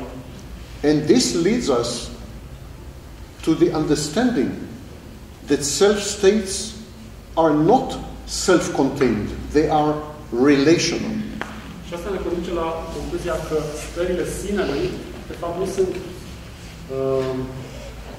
interne, ci ele sunt, de fapt, niște stări relaționale, stări care se stabilesc în relație cu altceva, cu altcineva. The self-states interact with other people. Stările sinelui interacționează cu alți oameni. And with the self-states of other people. Și cu stările sinelui altor oameni. In healthy people, oameni sănătoși, your self-states and my self-states will interact to generate good outcomes, mutually beneficial outcomes. Stările mele ale sinelui și cu stările voastre vor interacționa pentru a obține rezultate care sunt benefice pentru amândoi. Da? But if I'm a narcissist, dar dacă aș fi narcisist, my self-states will become parasitic on your self-states. Stările sinelui meu ar deveni paraziți pentru stările tale, pentru stările sinelui Because tău. narcissists are stuck in infancy. Pentru că narcisistii sunt blocați în copilărie. They are symbiotic. Ei sunt simbiotici. It's a phase in childhood called symbiosis. Narcissists are symbiotic. Borderlines are the same. They are symbiotic. They're like parasites. They need you to regulate their internal environment. Sunt precum paraziții, au nevoie de altcineva pentru a funcționa normal, pentru a funcționa corect. And because they take over you, Și pentru că preia conducerea, they cannot accept you as external. nu te pot accepta ca fiind o entitate externă. I want you to understand this. This is totally science fiction horror movie. Vreau să înțelegeți lucrul ăsta, că pare o chestie foarte science fiction. Healthy people, two healthy people. Doi oameni sănătoși. The self-states of the healthy people resonate. Stările sinelui a două persoane sănătoase rezonează una. Colaborează. Interacționează. And then they go. Și apoi pleacă fiecare separat. Narcissists, borderline, are not like this. Narcisiștii și borderline nu sunt așa. They take your self-states. Ei ia stările tale. They they steal your self-states. Le expropriază ca și cum îți fură starea sinelui tău. Because they are parasitic. Pentru că ei sunt paraziți. They have no existence without other people. Ei nu au o existență fără alte persoane. And then they use your self-states as their self-states. Și apoi îți folosesc stările sinelui tău ca stările sinelui lor. So they cannot accept you as separate. Așa că nu te pot accepta pe tine ca fiind o persoană separată. Because if I took your self-states and they are mine now, pentru că dacă ți-am luat stările sinelui tău și am you don't exist. You don't have a self-state anymore. They're mine. Pentru că sunt ale mele. They cannot accept you as separate because they were not allowed to separate as babies. Ei nu pot să accepte că tu ești separat, că ești o persoană separată, pentru că lor nu li s-a permis să devină persoane separate ca și copii. Narcissists and borderlines have no experience of separateness. They don't know how it is to be separate. They don't know what it is to be separate. Narcisiștii și borderline nu știu ce înseamnă separare, nu știu ce înseamnă să existe două entități separate, doi indivizi separați. So the minute they see you, they want to merge with you, to become one, to fuse. Când te întâlnesc, ei vor să se unească cu tine, să devină una cu tine. Now we know for sure that self-states don't exist and don't operate without other people. Așa că știm în acest moment că stările sinelui, ele nu există și nu operează fără alți oameni, fără relație cu alte stări ale sinelui. And we know this because we study pathology. Și știm asta pentru că am studiat patologie. It's like Freud. Freud studied only sick people. În cazul lui Freud a studiat doar oameni bolnavi. But he created a theory of healthy people. Dar a creat o teorie despre oameni sănătoși. So we study the pathologies of self-state, Și acum am studiat patologia stărilor sinelui, hoping that the opposite is healthy. sperând că opusul este varianta sănătoasă. You remember what I told you?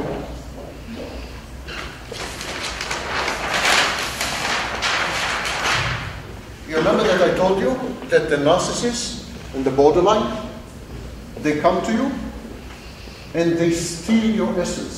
They steal your self-state. Țineți minte că v-am zis că narcisiștii și borderline-ii vin la tine și îți fură esența, îți fură sinele tău. There is a clinical name for this. Clinical name for this. Există un nume clinic pentru... Everything I'm describing sounds like Hollywood, but it's clinical psychology. So it's a clinical name for this. Există un nume clinic pentru asta.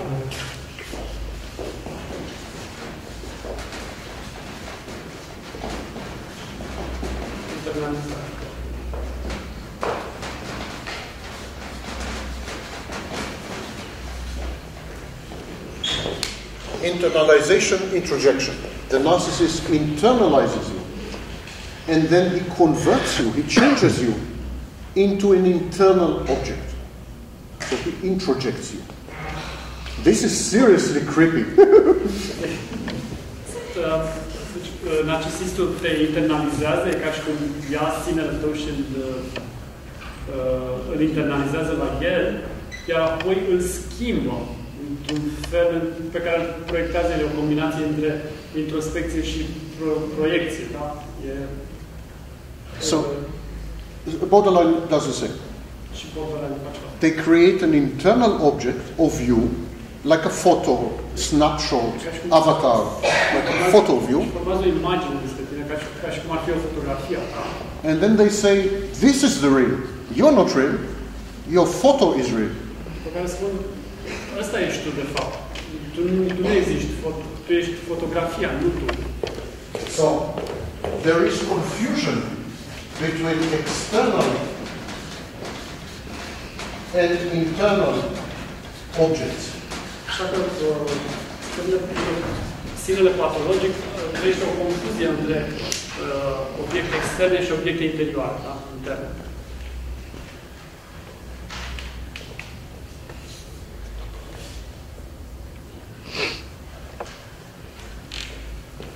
The narcissist, let's assume that narcissist is interested in you as an intimate partner. Să presupunem că o persoană narcisistă e interesată de tine ca și partener intim. Nothing worse can happen to you. Okay. Nimic mai rău. He's interested in you as intimate partner. So the first thing he does, he takes a photo of you. Primul lucru pe care îl face este să facă o poză. Mental. Poză mentală, o fotografie mentală. I call it snapshotting. He takes a photo of you. Then he puts it in his mind, he makes it an internal object. Apoi o introduce în mintea lui și o transformă într-un obiect intern. And then he gets confused. Apoi devine confuz. He thinks the internal object is real and you are not real. Crede că obiectul intern este cel real și tu nu ești real. And he continues to interact exclusively with the internal object, not with you. Și continuă să interacționeze mai departe exclusiv cu obiectul intern, nu cu tine. This is internalization, introjection. Asta înseamnă internalizarea și introjecția. Now, you're all psychologists, I hope. Can you give me an example of confusion between external and internal object not in narcissism. Puteți să-mi dați un exemplu de confuzie între obiect intern și obiect extern? Not narcissism. Care nu e narcisism, nu se referă la narcisism. Don't be afraid. Can you think of a situation where someone, a patient, confuses internal object with external object? Vă vine în minte o situație în care un pacient, de exemplu, sau o persoană cu tulburare psihică confundă un obiect exterior cu ceva ce este în interiorul lui? Remember, the narcissist thinks that external is internal. He makes mistake. He thinks external is internal. Can you think of a similar confusion between external and internal, but it's not narcissism? Vă vine în minte un alt exemplu de persoană care crede că ceea ce este exterior, de fapt, este în mintea lui? You're all in a state of shock. Psychosis. În psihoză, în schizofrenie. Yes. Schizophrenia, paranoia, psychosis, psychotic disorder. The clinical term today is psychotic disorder. Psychotic disorder. In psychotic disorder, there is the reverse process. În tulburarea psihotică, procesul este de fapt invers. The narcissist confuses external object. He thinks it's internal. Narcisistul confuză obiectele externe și crede că sunt interne, pe când The psychotic is exactly the opposite. He confuses internal object with external. He thinks his internal objects are external. E exact invers, adică el crede că obiectele pe care le are el în minte sunt exterioare, da? Precum ca delirul, da? Delirul e ceva intern. So how is all this connected to self-states?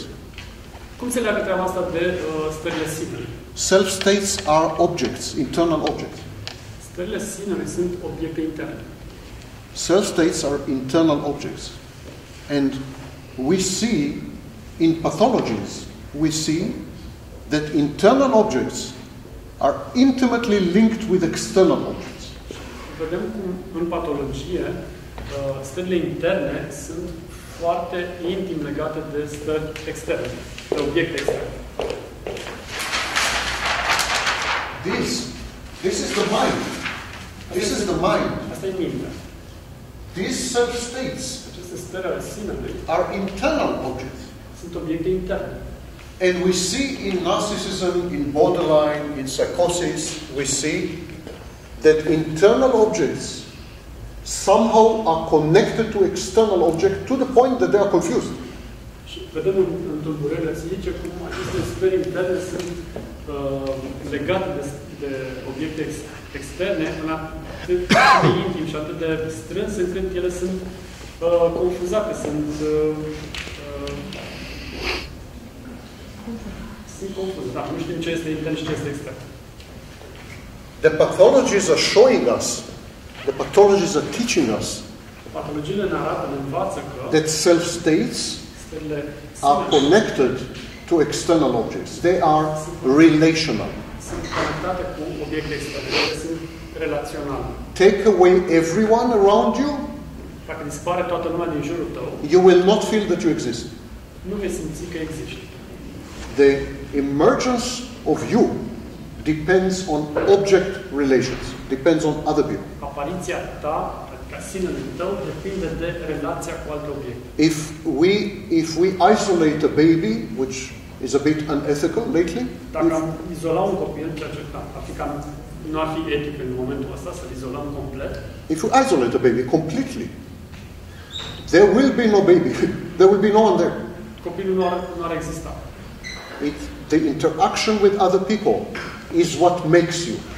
Interacțiunea cu ceilalți oameni este cea care te face să existi, cea care formează sinele. You are not this. You are not this. Nu ești acest lucru. You, me, Eu, tu, no such thing. nu există așa ceva. That is not true. Este neadevărat. You are this. Suntem așa. This is you. Și partea comună este persoana. This is the Venn diagram. This is called the Venn diagram. Să se numește diagramul Venn. So, this is you. The relationship make you. Other people make you. Asta ești tu. Relația te face pe tine, da? Ceilalți oameni te fac pe tine. Take away all the other people in the world, there will be no you if you're a baby. There will be no you. Dacă dispar toți oamenii din lume, toți oamenii din jurul tău, pur și simplu încetezi să mai existi, dacă ești copil. We have cases, of course, of children who grew up in forests. Avem cazuri de copii care au crescut în sălbăticie, copii lupi. Feral, they're called feral children. Children who grew up with wolves and tigers and Sunt cazuri documentate de copii care au fost crescuți de animale. Kasper Hauser types. And we know they didn't have anything resembling a self, remotely. Și știm că nu au nimic care să semene ca un sistem psihic. Not even remotely, nothing. It's well documented. So we know that other people are critical for formation of self-states. Așa că știm că ceilalți oameni sunt critici, adică sunt foarte importanți pentru formarea sinelui, pentru formarea psihicului. I'm shortly coming to the end of the lecture. Yeah. Okay. Ajung la sfârșitul. In pathologies, you remember that in pathologies, the self-states are receiving the wrong food. Stările sinelui primesc mâncarea greșită. They are not receiving correct data, correct information about reality. Nu primesc date corecte despre realitate. So the defense mechanisms cannot operate properly, or they give crazy results. Așa că mecanismele de apărare nu pot să opereze corect, pentru că putea să dau rezultate nebunești. So these are the self-states in pathology. This is pathology. These are the self-states. There is dissociation here. These are the defense mechanisms. In reality is coming here, but there is a filter. For example, grandiosity. Grandiosity of the narcissist is a filter. Ok, astea sunt stările sinelui în patologie, da? Realitatea vine din exterior, dar nu, ea trebuie să treacă printr-un filtru, da? De exemplu, la narcisism, grandiozitate, nu știu dacă grandoare? Grandoare, ok, grandoare. The narcissist is not receiving. The narcissist is not receiving correct information about reality. Narcisistul nu primește informații corecte despre realitate. Because there is a filter here. E un filtru în fața realității. Grandiosity. And this filter distorts reality, changes it. Și asta distorsionează realitatea, o schimbă. So the defense mechanisms are not working properly. Așa că mecanismul de apărare nu funcționează cum ar trebui. At some point, the defense mechanism receives so much garbage La un moment dat, mecanismele de apărare primesc atâtea gunoaie that they stop functioning. They don't work. încât se opresc să mai funcționeze, nu mai merg. Because the defense mechanism are receiving garbage, wrong information from the environment, from reality. This is called confirmation bias. This mechanism is called confirmation. So, because of that, they stop working. And we call this decompensation. So, at some point, the mechanisms stop working. There's decompensation. Because the mechanisms are not working, reality is not filtered, is not changed, there's no processing of reality. And the self-states get in direct touch with reality. This is how borderlines describe their feeling. The borderline says, I don't have a skin, I'm skinless. I feel everything immediately on me. Yes, the defense mechanisms are shut down. And so she experiences reality directly. The self-states are not built to cope with reality without defense mechanisms. They don't know how to do that. So the borderline or the narcissist or pathologized people, they act out. There's a process called acting out. Acting out is simply switching from one self-state to another self-state and then rewriting an imaginary reality for the other self-state. So I'll give an example.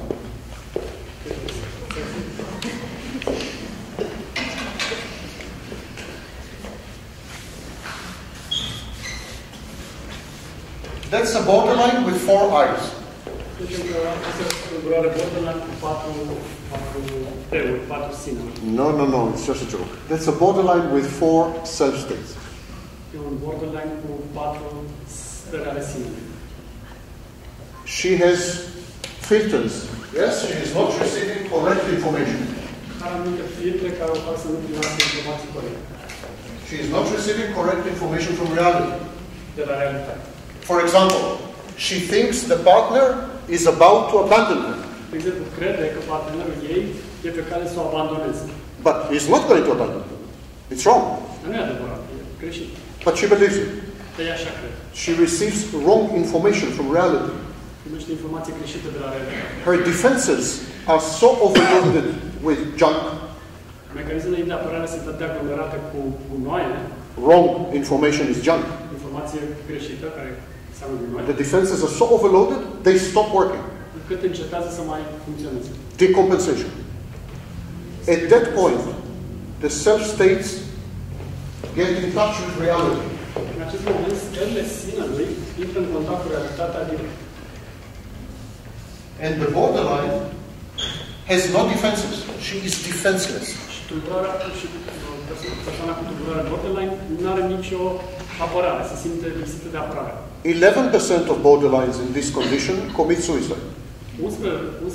11% din personalitățile borderline se sinucid. This is how badly we need defense mechanisms. Atât de mult avem nevoie de mecanismele de apărare. 11% commit suicide. 11%. It's a huge number. Se sinucid, ceea ce e un număr enorm de mare. The others create a new reality. They create a fantasy. Ceilalți creează o nouă realitate. Remember dissociation? Fantasy defense is dissociation. They dissociate. Țineți minte? Disocierea? They can't tolerate reality, so they cut off reality. They dissociate. Nu pot tolera realitatea, așa că o elimină complet.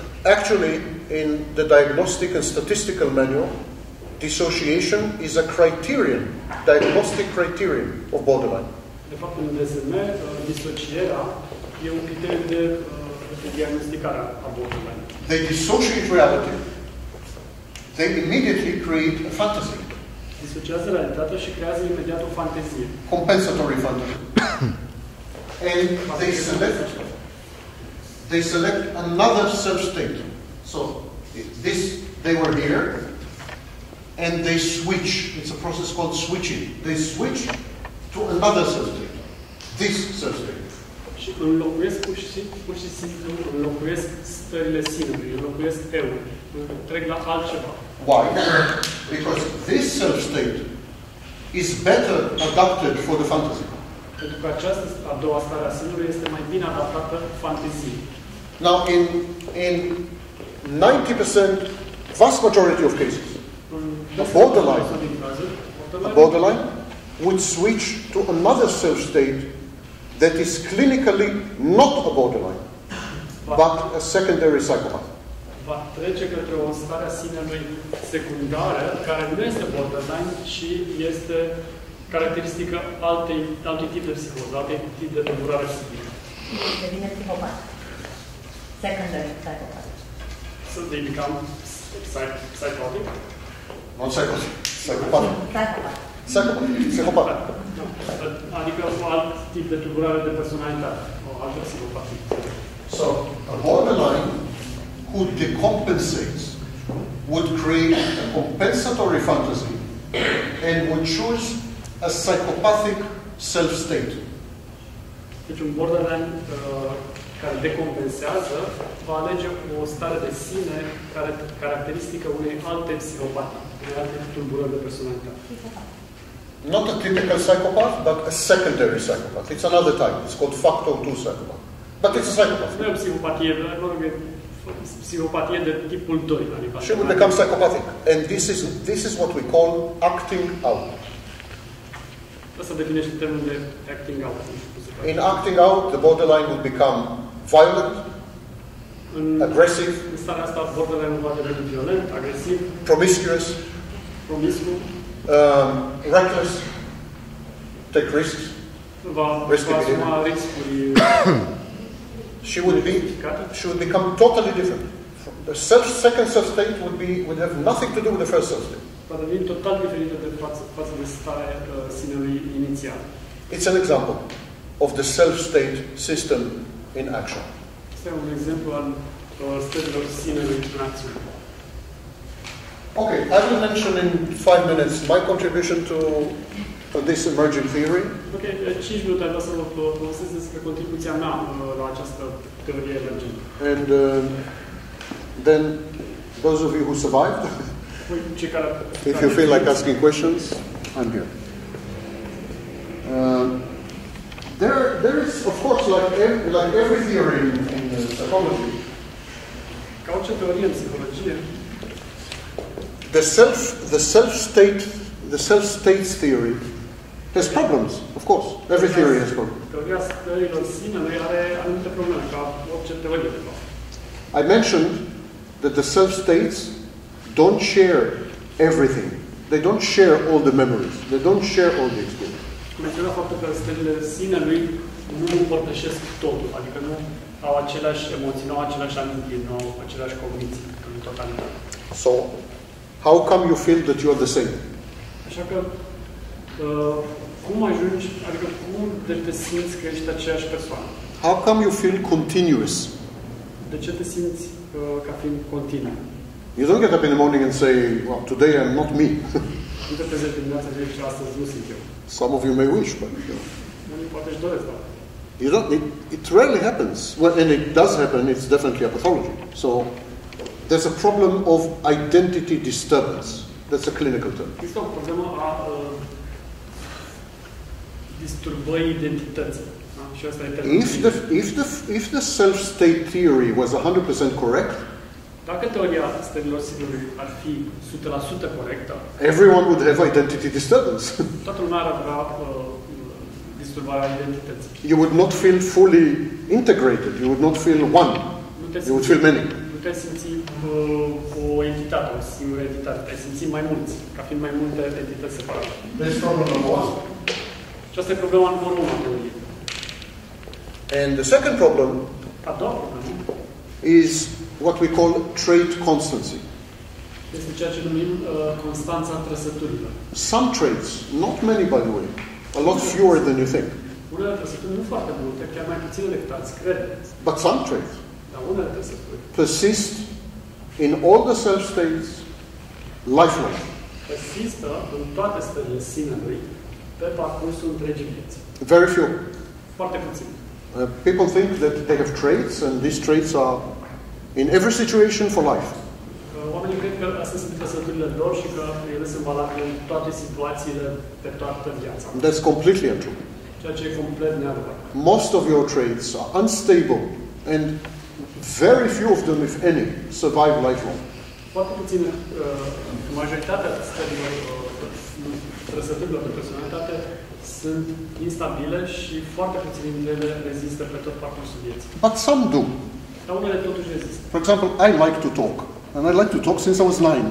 De exemplu, mie îmi place să vorbesc și îmi place să vorbesc de când aveam 9 ani. So probably it's a constant trait. Probabil că asta e o trăsătură constantă.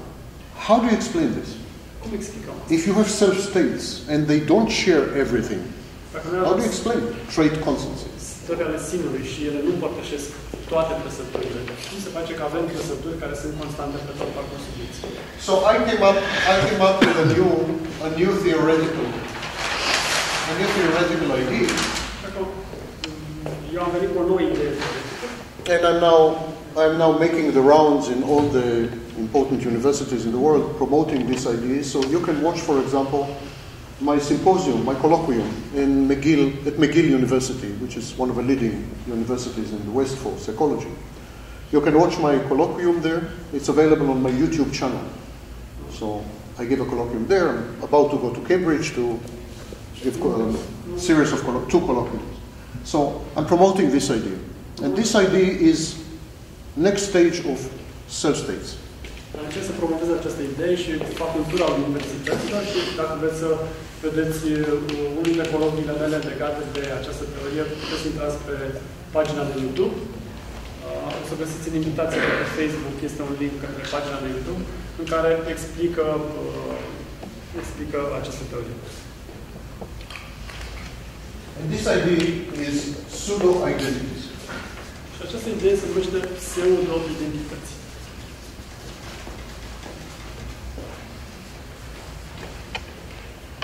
Again, nothing is totally new.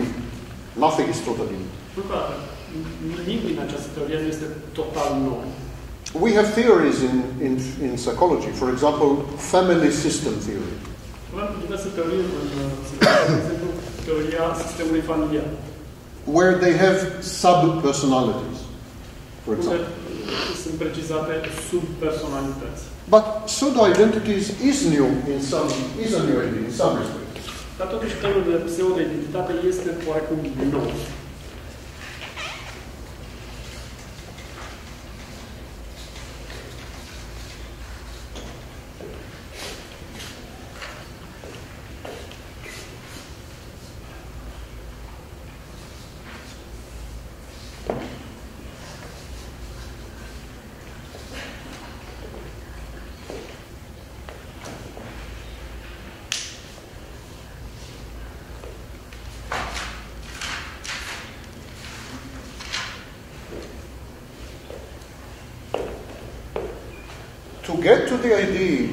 To get to a new theory of pseudo-identities, which is probably the latest theory, I think.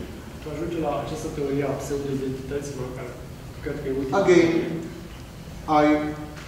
like all my predecessors, I studied pathology. Încă o dată, ca toți predecesorii mei, am studiat patologie. When you study pathology, hopefully you get some insight into healthy people. Atunci când studiezi patologia, sper să primești niște insight-uri așa despre normal, despre sănătate. So I studied people with dissociative identity disorder. Așa că am studiat persoane cu tulburarea dissociative identity disorder. And dissociative identity disorder is a new name for what used to be called multiple personality disorder. Tulburarea disociativă de identitate este ceea ce înainte se numea tulburarea de personalitate multiplă.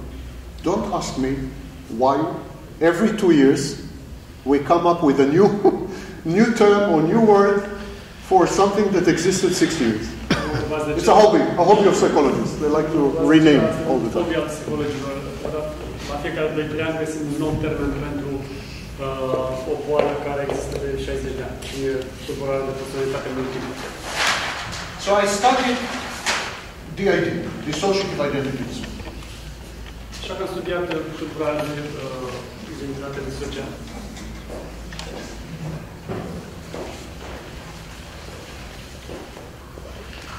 In multiple personality disorder, there is a central entity, a central core. It's called the host personality.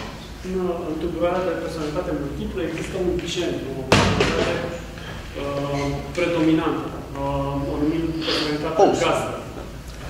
And you have many pseudo-personalities. They look like personalities. Și mai avem mai multe pseudo-personalități. And they are called alters. Care se numesc alter ego. Alters, not ego. Alter personalitate. So some alters can be small children, some alters can be big, some alters can be different gender. You could have a man who has multiple personality and one of the alters, or 2 or 3, will be women. Putem să avem personalități alternative, da? Și unele pot să fie copii, unele pot să fie adulți, unele pot să fie femei, unele pot să fie bărbați. Da? Chiar există cazuri în care personalitatea gazdă este bărbat și personalitatea alternativă este femeie. The host personality decides which alter will be used in which circumstances. Personalitatea gazdă hotărăște care personalitate alternativă va fi folosită și în ce circunstanțe. So the host has a coordinative function. Deci personalitatea gazdă are o funcție de coordonare. Of course, it's also protective, like in all pathologies. Protective. Are funcțiile celelalte despre care discutați, este protectivă, are agresiv. Protective, relational, competitive, but in DID, in multiple personality disorder, there is a coordination center. Dar oricum, ideea este că la tulburarea de personalitate multiplă există un centru de coordonare, da? Această personalitate gazdă. And there is no such thing with healthy people. Nu există așa ceva la persoane sănătoase. There is even no such thing with narcissists. Nici măcar la tulburările la narcisiști nu există așa ceva. And there is no such thing with borderline. Și nici la tulburarea borderline. Only in the most extreme dissociation, multiple personality, we have a coordination center. Doar în cazul de disociere cel mai extrem, care este tulburarea de personalitate multiplă, avem așa ceva, avem o personalitate coordonatoare. So, how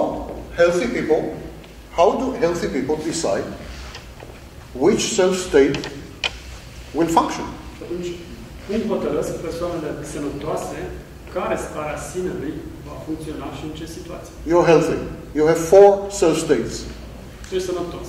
Ai 4 stări. 7, 19. I don't know. Who decides? How do you decide? Cine decide? Cum decide? Who decides which self-state will go out and take over? Cine decide care starea sinelui este la suprafață și preia controlul? I have never received more criticism than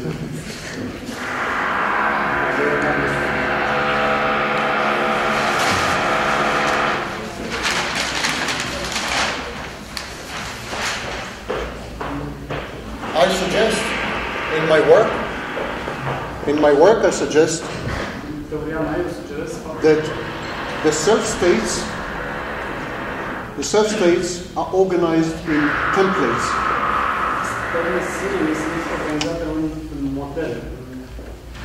Not my idea, I'm afraid. Jung. Jung suggested that in early childhood there is what he called the self-care template. Jung a sugerat faptul că în copilăria timpurie există template-ul self-care. So I borrowed the idea of a template from Jung. I didn't ask his permission. A bit difficult. But I borrowed it from Jung. And I organized all the self-states in a template. What is the template? Meaning, narrative. The template is a narrative. Story. So, the narrative decides which self-state will become dominant. In multiple personality disorder, it's not the outside that decides. It's the inside. În tulburarea de personalitate multiplă, nu exteriorul hotărăște ce sine selectez eu, ci interiorul, personalitatea gazdă. In multiple personality disorder, there is an internal structure that decides which self-state will be used. În tulburarea de personalitate multiplă, există o entitate interioară care hotărăște care starea sinelui să preia controlul. In all other people, healthy and not healthy, it's a cue, it's environmental cue, it's a signal from the environment. În toate celelalte cazuri, adică și la persoanele sănătoase și la narcisiști și la borderline, exteriorul hotărăște, e cel care are rol determinant în care sine preia controlul. Information comes from outside. Informația vine din exterior. Organized in a narrative, in a story. Este organizată într-o poveste. It's a template. And then a self-state naturally reacts. It's natural to react to a specific narrative. O anumită stare a sinelui reacționează în mod natural și preia controlul.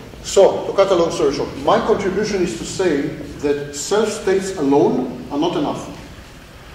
Ca să scurtăm, contribuția mea este legată de faptul că stările sinelui nu sunt suficiente. But Da. we need self-states with context. Avem nevoie de explicarea stărilor sinelui diferite, dar într-un anumit context. Narrative context. Într-un context al unei povești. Da? So this together is called pseudo-identity.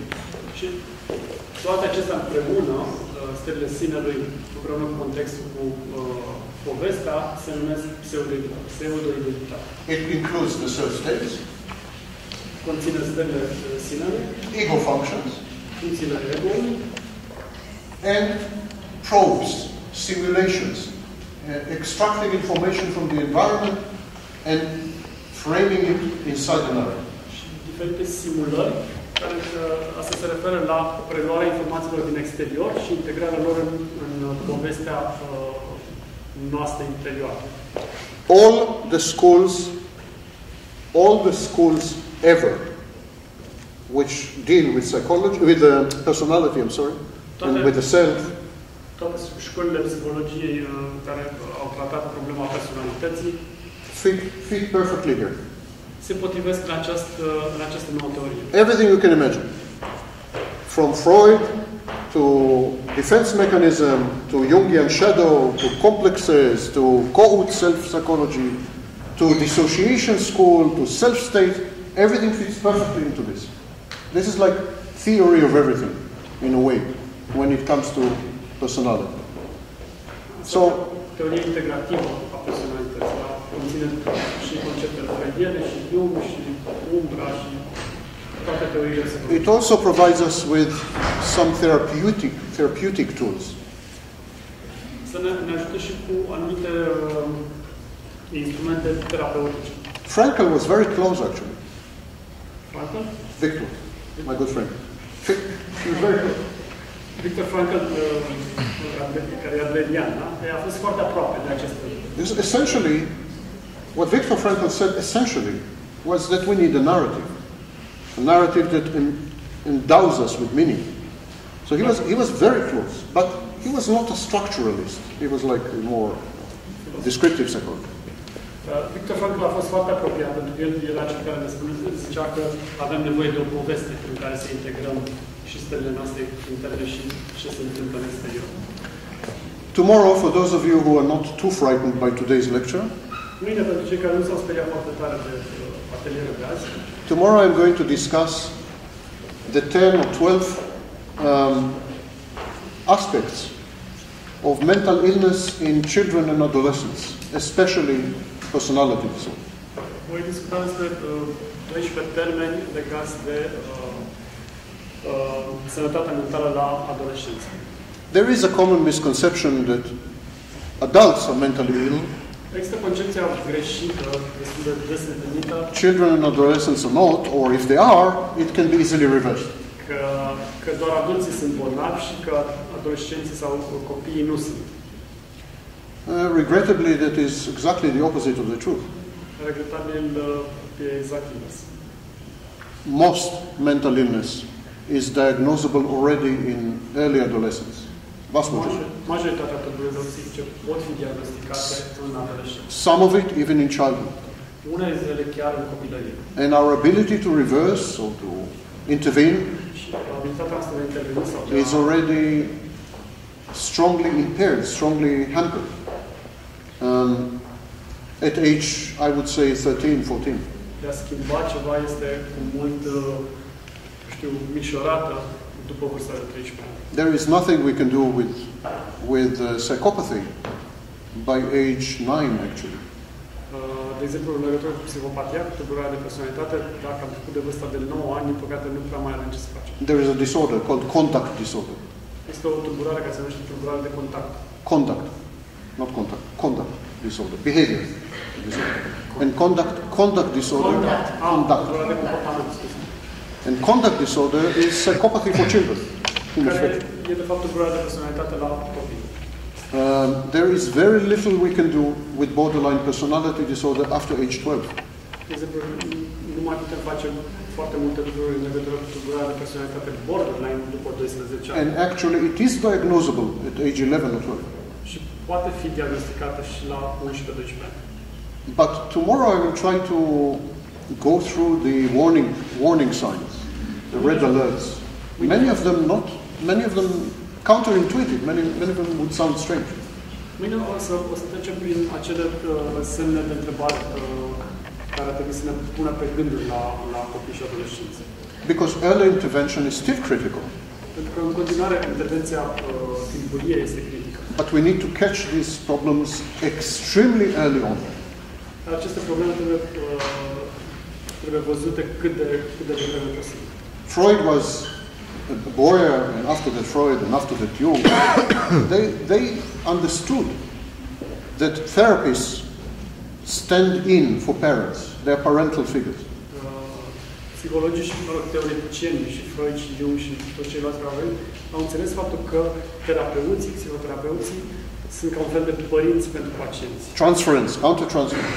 Adică relația de transfer, de fapt, o relație and if we catch the patient in adolescence, we are faced with a very serious problem. Și dacă prindem pacientul în adolescență, atunci avem în față o problemă foarte serioasă. Because adolescence is the second phase of separation individuation. Pentru că adolescența e a doua fază a procesului de separare și individualizare. There is negative identity formation. I am not going to be like my mother. I am not going to be like my father. Negative identity formation. Formare a identității negative, în sensul că adolescentul spune de multe ori nu vreau să fiu ca mama, nu vreau să fiu ca tata. And there is what we call reactance or defiance, so challenge to authority. Și adolescentul e caracterizat de faptul că provoacă autoritatea. Da? If we catch the patient too late in adolescence, too late is already 13-14. Dacă prindem pacientul prea târziu în adolescență, adică 13-14 ani, our ability to intervene is very limited. abilitatea noastră de a interveni va fi foarte limitată. So the early warning signs are critical. Așa că semnele de avertizare timpurie sunt critice. And again, many of them would surprise you, I think. Și o să vedeți mâine că multe dintre ele o să vă surprindă. I've tortured you enough. V-am torturat destul. Thank you for listening. Mulțumesc că m-ați